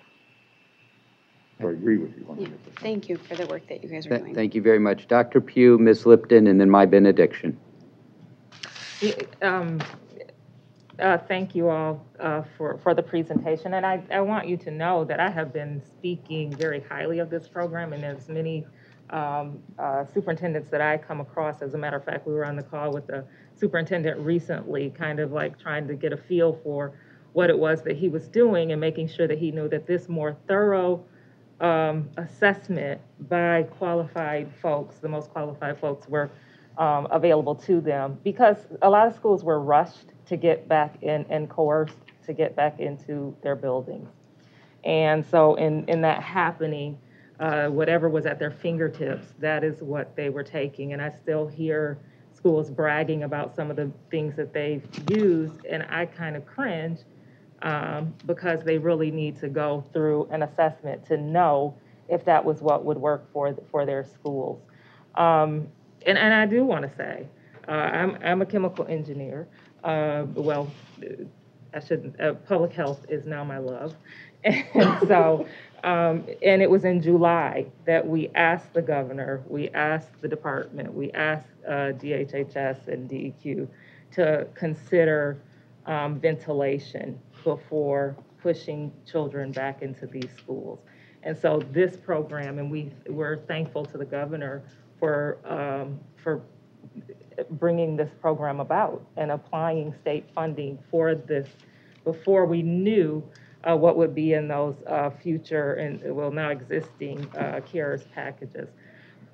But I'm just really concerned that the timing, you know, the money is one thing, but it's the time that and we knew this. When you came here and you presented last, Regina, we talked about the scarcity of professionals. And we have to keep in mind that businesses are doing this. You said that. Just like in Flint with lead, businesses were taking care of their situations, but our children are continue to be last thought of. And the last thing that I will just talk about, because Regina, our paths have crossed in many spaces. And we know that we were talking, the state got sued because of ventilation issues with Detroit students. But a lot of these buildings we've been concerned about for so long. Many of the children who suffer the most from COVID right now, the outcomes, have underlying issues. A lot of times it's asthma. And so we have to be thinking about anything that's being done in these buildings, making sure that it's not counter to what it is that we're trying to do, which is to make the building safe. And so I'm really concerned about the patchwork that's being done out there, because schools are trying to rush to get teachers, rush to get the professionals that they need, rush to open the doors, but also having to rush to do something to appease folks and make them feel as if they've done something about this ventilation in the midst of this most horrific public health crisis that is born through aerosols and through the air. And so with the presentation, if we're going to talk about environmental justice, because we should talk about that 10%, the 10%, there was something else that you said about 67% of the schools hadn't upgraded or they had, if we could just really pull those things out, because when we're making these claims that we don't need masks, that we don't need mitigation, that all kids need to just run back to school, we're not thinking. I need you to be telling us and this state what's really going on out there for these kids, for those teachers. Those are also the places where vaccines are the lowest, vaccines often is the lowest. So this is just a critical time. And so thank you for the presentation. Thank you for the work. I'm talking about the program. I know the funding, I don't know if you talked about that. Is it running out soon? So we just had this conversation the other day. We're brief, guys. We got to wrap this topic up, okay? So, Technically, yes, but no. We wanted to wait and see from this conversation whether or not there was an interest to continue. Hearing has there's an to interest, continue. we will continue. It does have to be continue. We've got 3 pandemic relief packages, all of which can support this work. You've got an infrastructure bill that's soon going to become law. That will be able to support the work. And it's going to become an increasing focus within the state that is focused on this sort of work. So I think that there's some value to that. Ms. Lipton, a quick question, please. Yes, being that one of the planks of our top 10 education plan is improving the health and safety of our students, I believe, in schools. I'm curious if you could offer any comment on how we as the board might measure success in that area, given the data that you have. Would it be coming up with some baseline and then suggesting some increase over baseline? I'm just curious as to your thoughts on how we as the board might view and how we might hold ourselves accountable in terms of what that metric might look like for improving the health and safety of schools vis-a-vis your presentation and this information. So I will start by saying that it's hard for us to, set a bar. I think the key is the age of these buildings and the opportunity to increase the safety.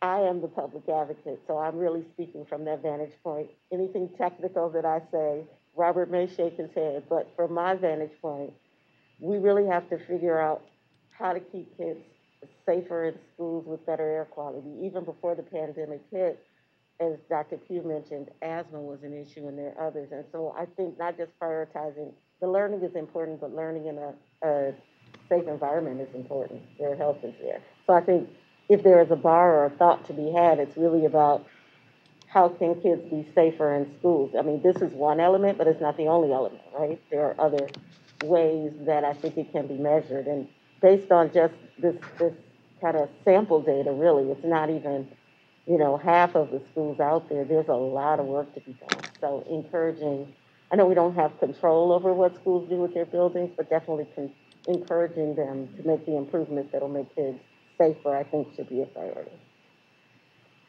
So I'm going to wrap, and this has been a rich conversation. We would welcome inviting you back if we've not trampled on your good graces. We would welcome inviting you back because I think we share similar concerns in this area. When I began my career in public education almost 40 years ago, there were GAO, U.S. General Accounting Office, reports about the deferred maintenance around this area in U.S. public schools 40 years ago.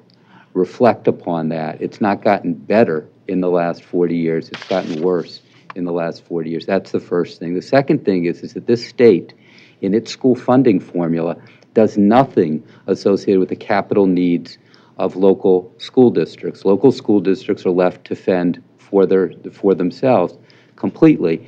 And if you have a low or inadequate a taxable value or assessed value, then you are unable to raise the requisite funds through a bond or through a sinking fund. That's a real issue because the quality of the buildings that you experience is a function of where your mom or dad, grandma or grandpa actually has situated the family, not a function of the needs of any individual child or children across the state. And what you're trying to do is you're trying to even that up to some measure, recognizing that you're dealing with inequities that have existed over decades.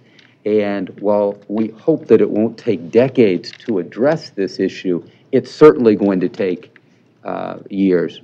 You know, we all have an urgency around this. We all want to see this done sooner rather than later, much sooner rather than later.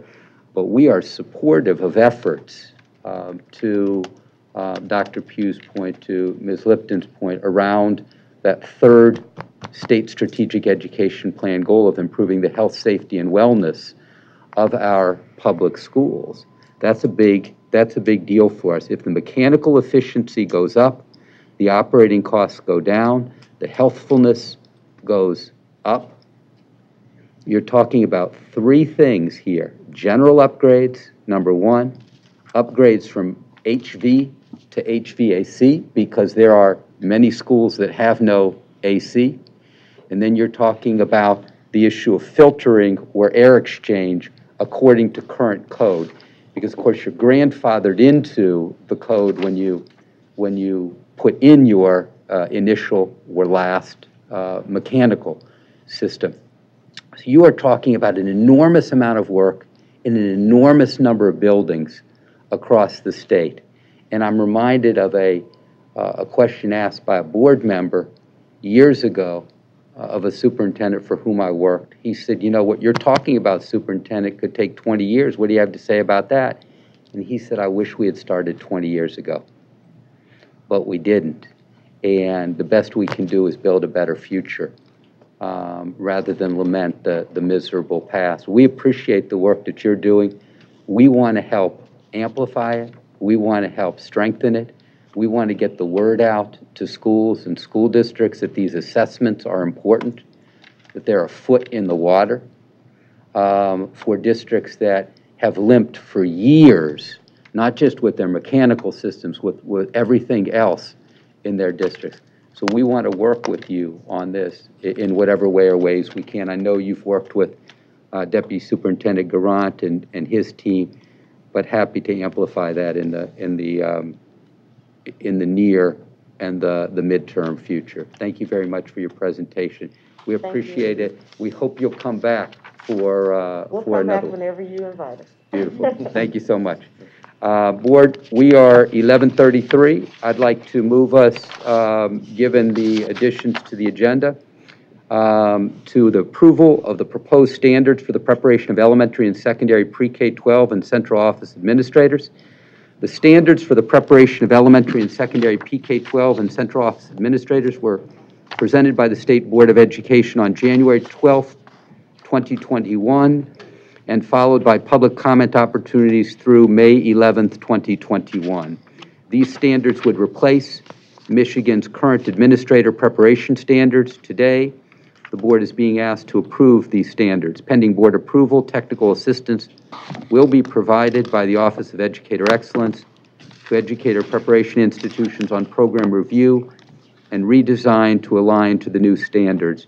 Presenters are Dr. Delsa Chapman, Deputy Superintendent of Educator, Student, and School Supports, Ms. Leah Breen, Director of the Office of Educator Excellence, Dr. Sean Kotke, Educator Consultant Manager, Office of Educator Excellence, and Dr. Gina Garner, Higher Education Consultant, Officer of Educator Excellence. Welcome, presenters. Good morning, or good morning, depending upon which of you I am talking with. Thank you, Dr. Rice, and good morning to our State Board of Education. Our presentation on the standards and the approval we seek will be presented at this time. Good morning.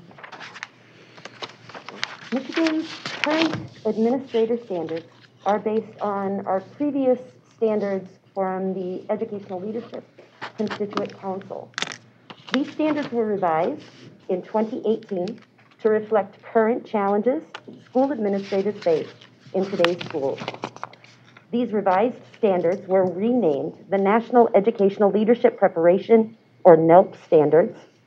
And once those national standards revision was completed, the department determined a review of current standards was in order to assure we are using the most relevant information for the preparation of Michigan administrators. Stakeholders from Michigan schools, Michigan professional education organizations, preparation programs, and other interested groups from across the state, including the Upper Peninsula, gathered to consider what Michigan school administrators need to know to lead Michigan schools. Once the committee determined that the standards needed to be updated, they had two options. They could update and write revised standards for Michigan, or they could adopt the NELP standards as a whole.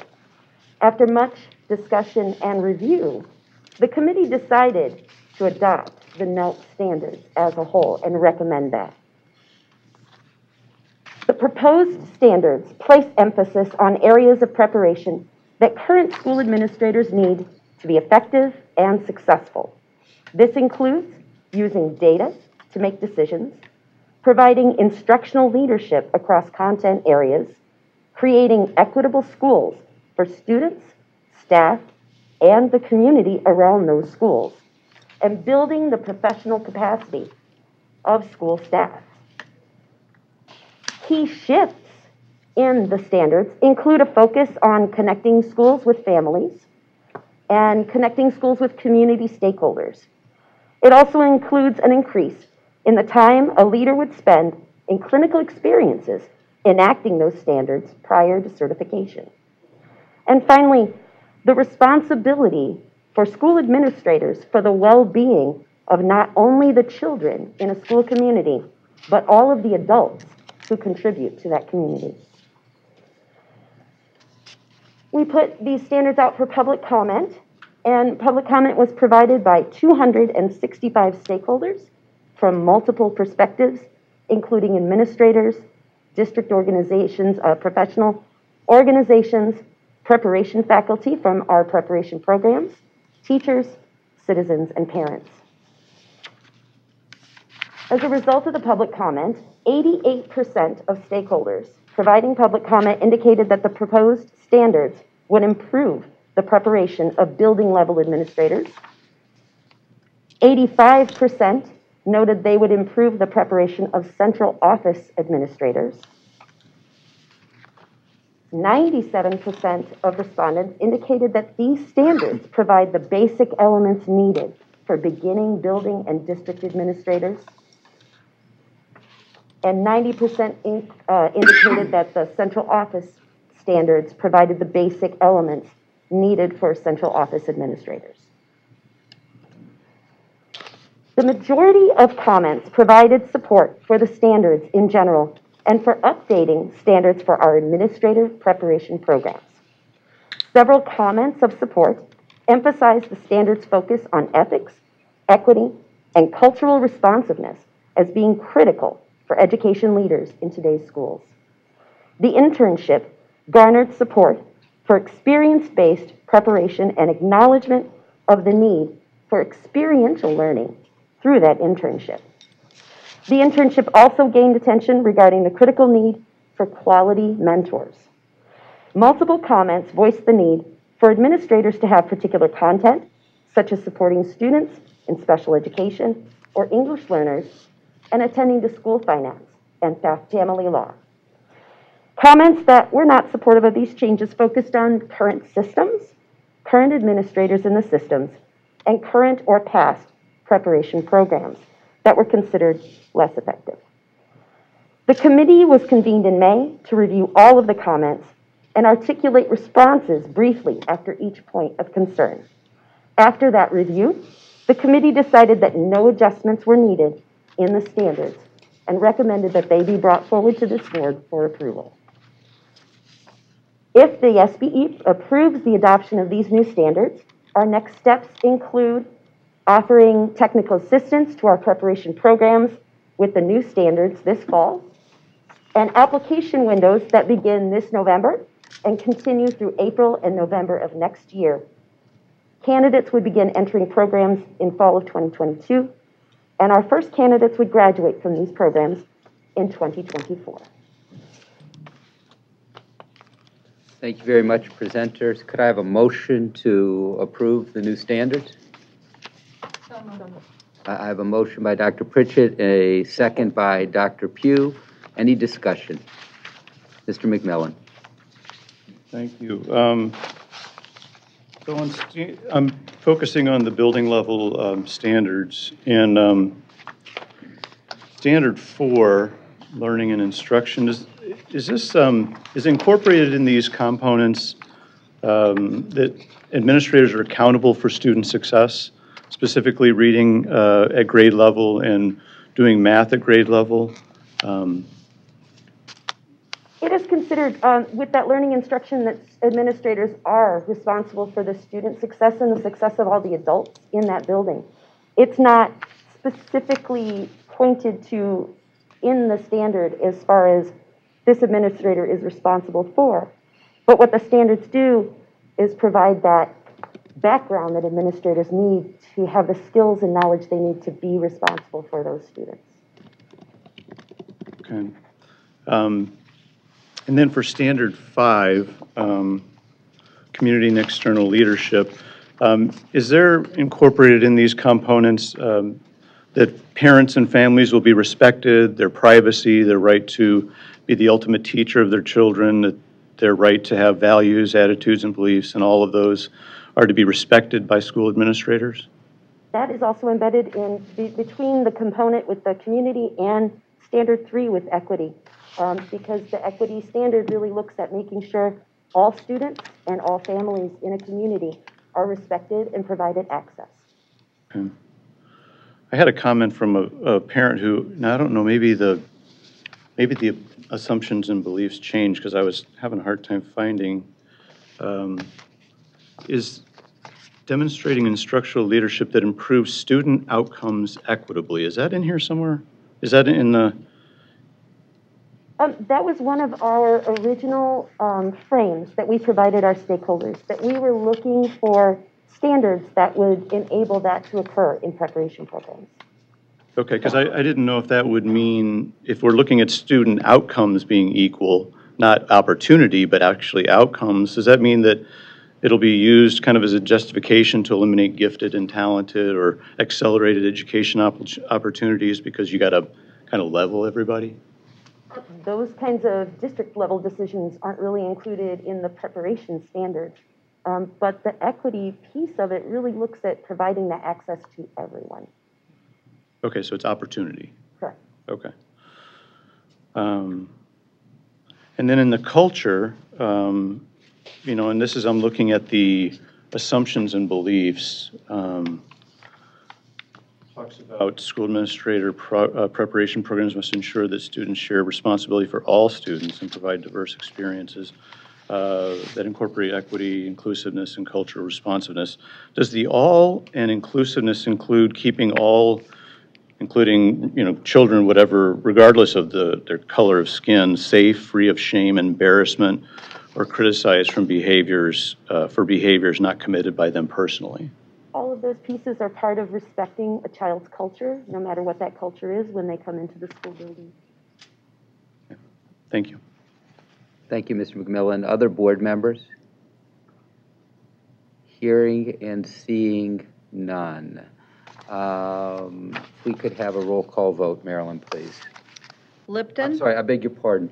If we could offer the public an opportunity for comment in advance of. Are there any members of the public that would like to comment on this voting item? And if there are any members of the public who are interested in voting or providing public comment on this item?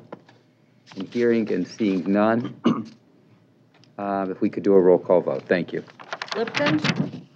Yes. McMillan? No. Pritchett? Yes. Pugh? Yes. Snyder? No. Strayhorn? Yes. Tilley? Yes. Albridge? Yes. 6-2, motion carries. Okay, it is 11:45. Board, thank you to our presenters. We appreciate you. It is 11:45, Board. What I'd like us to do is I'd like us to break for lunch. If we could come back at 12:45, that would be great. Enjoy your lunches. You're going to...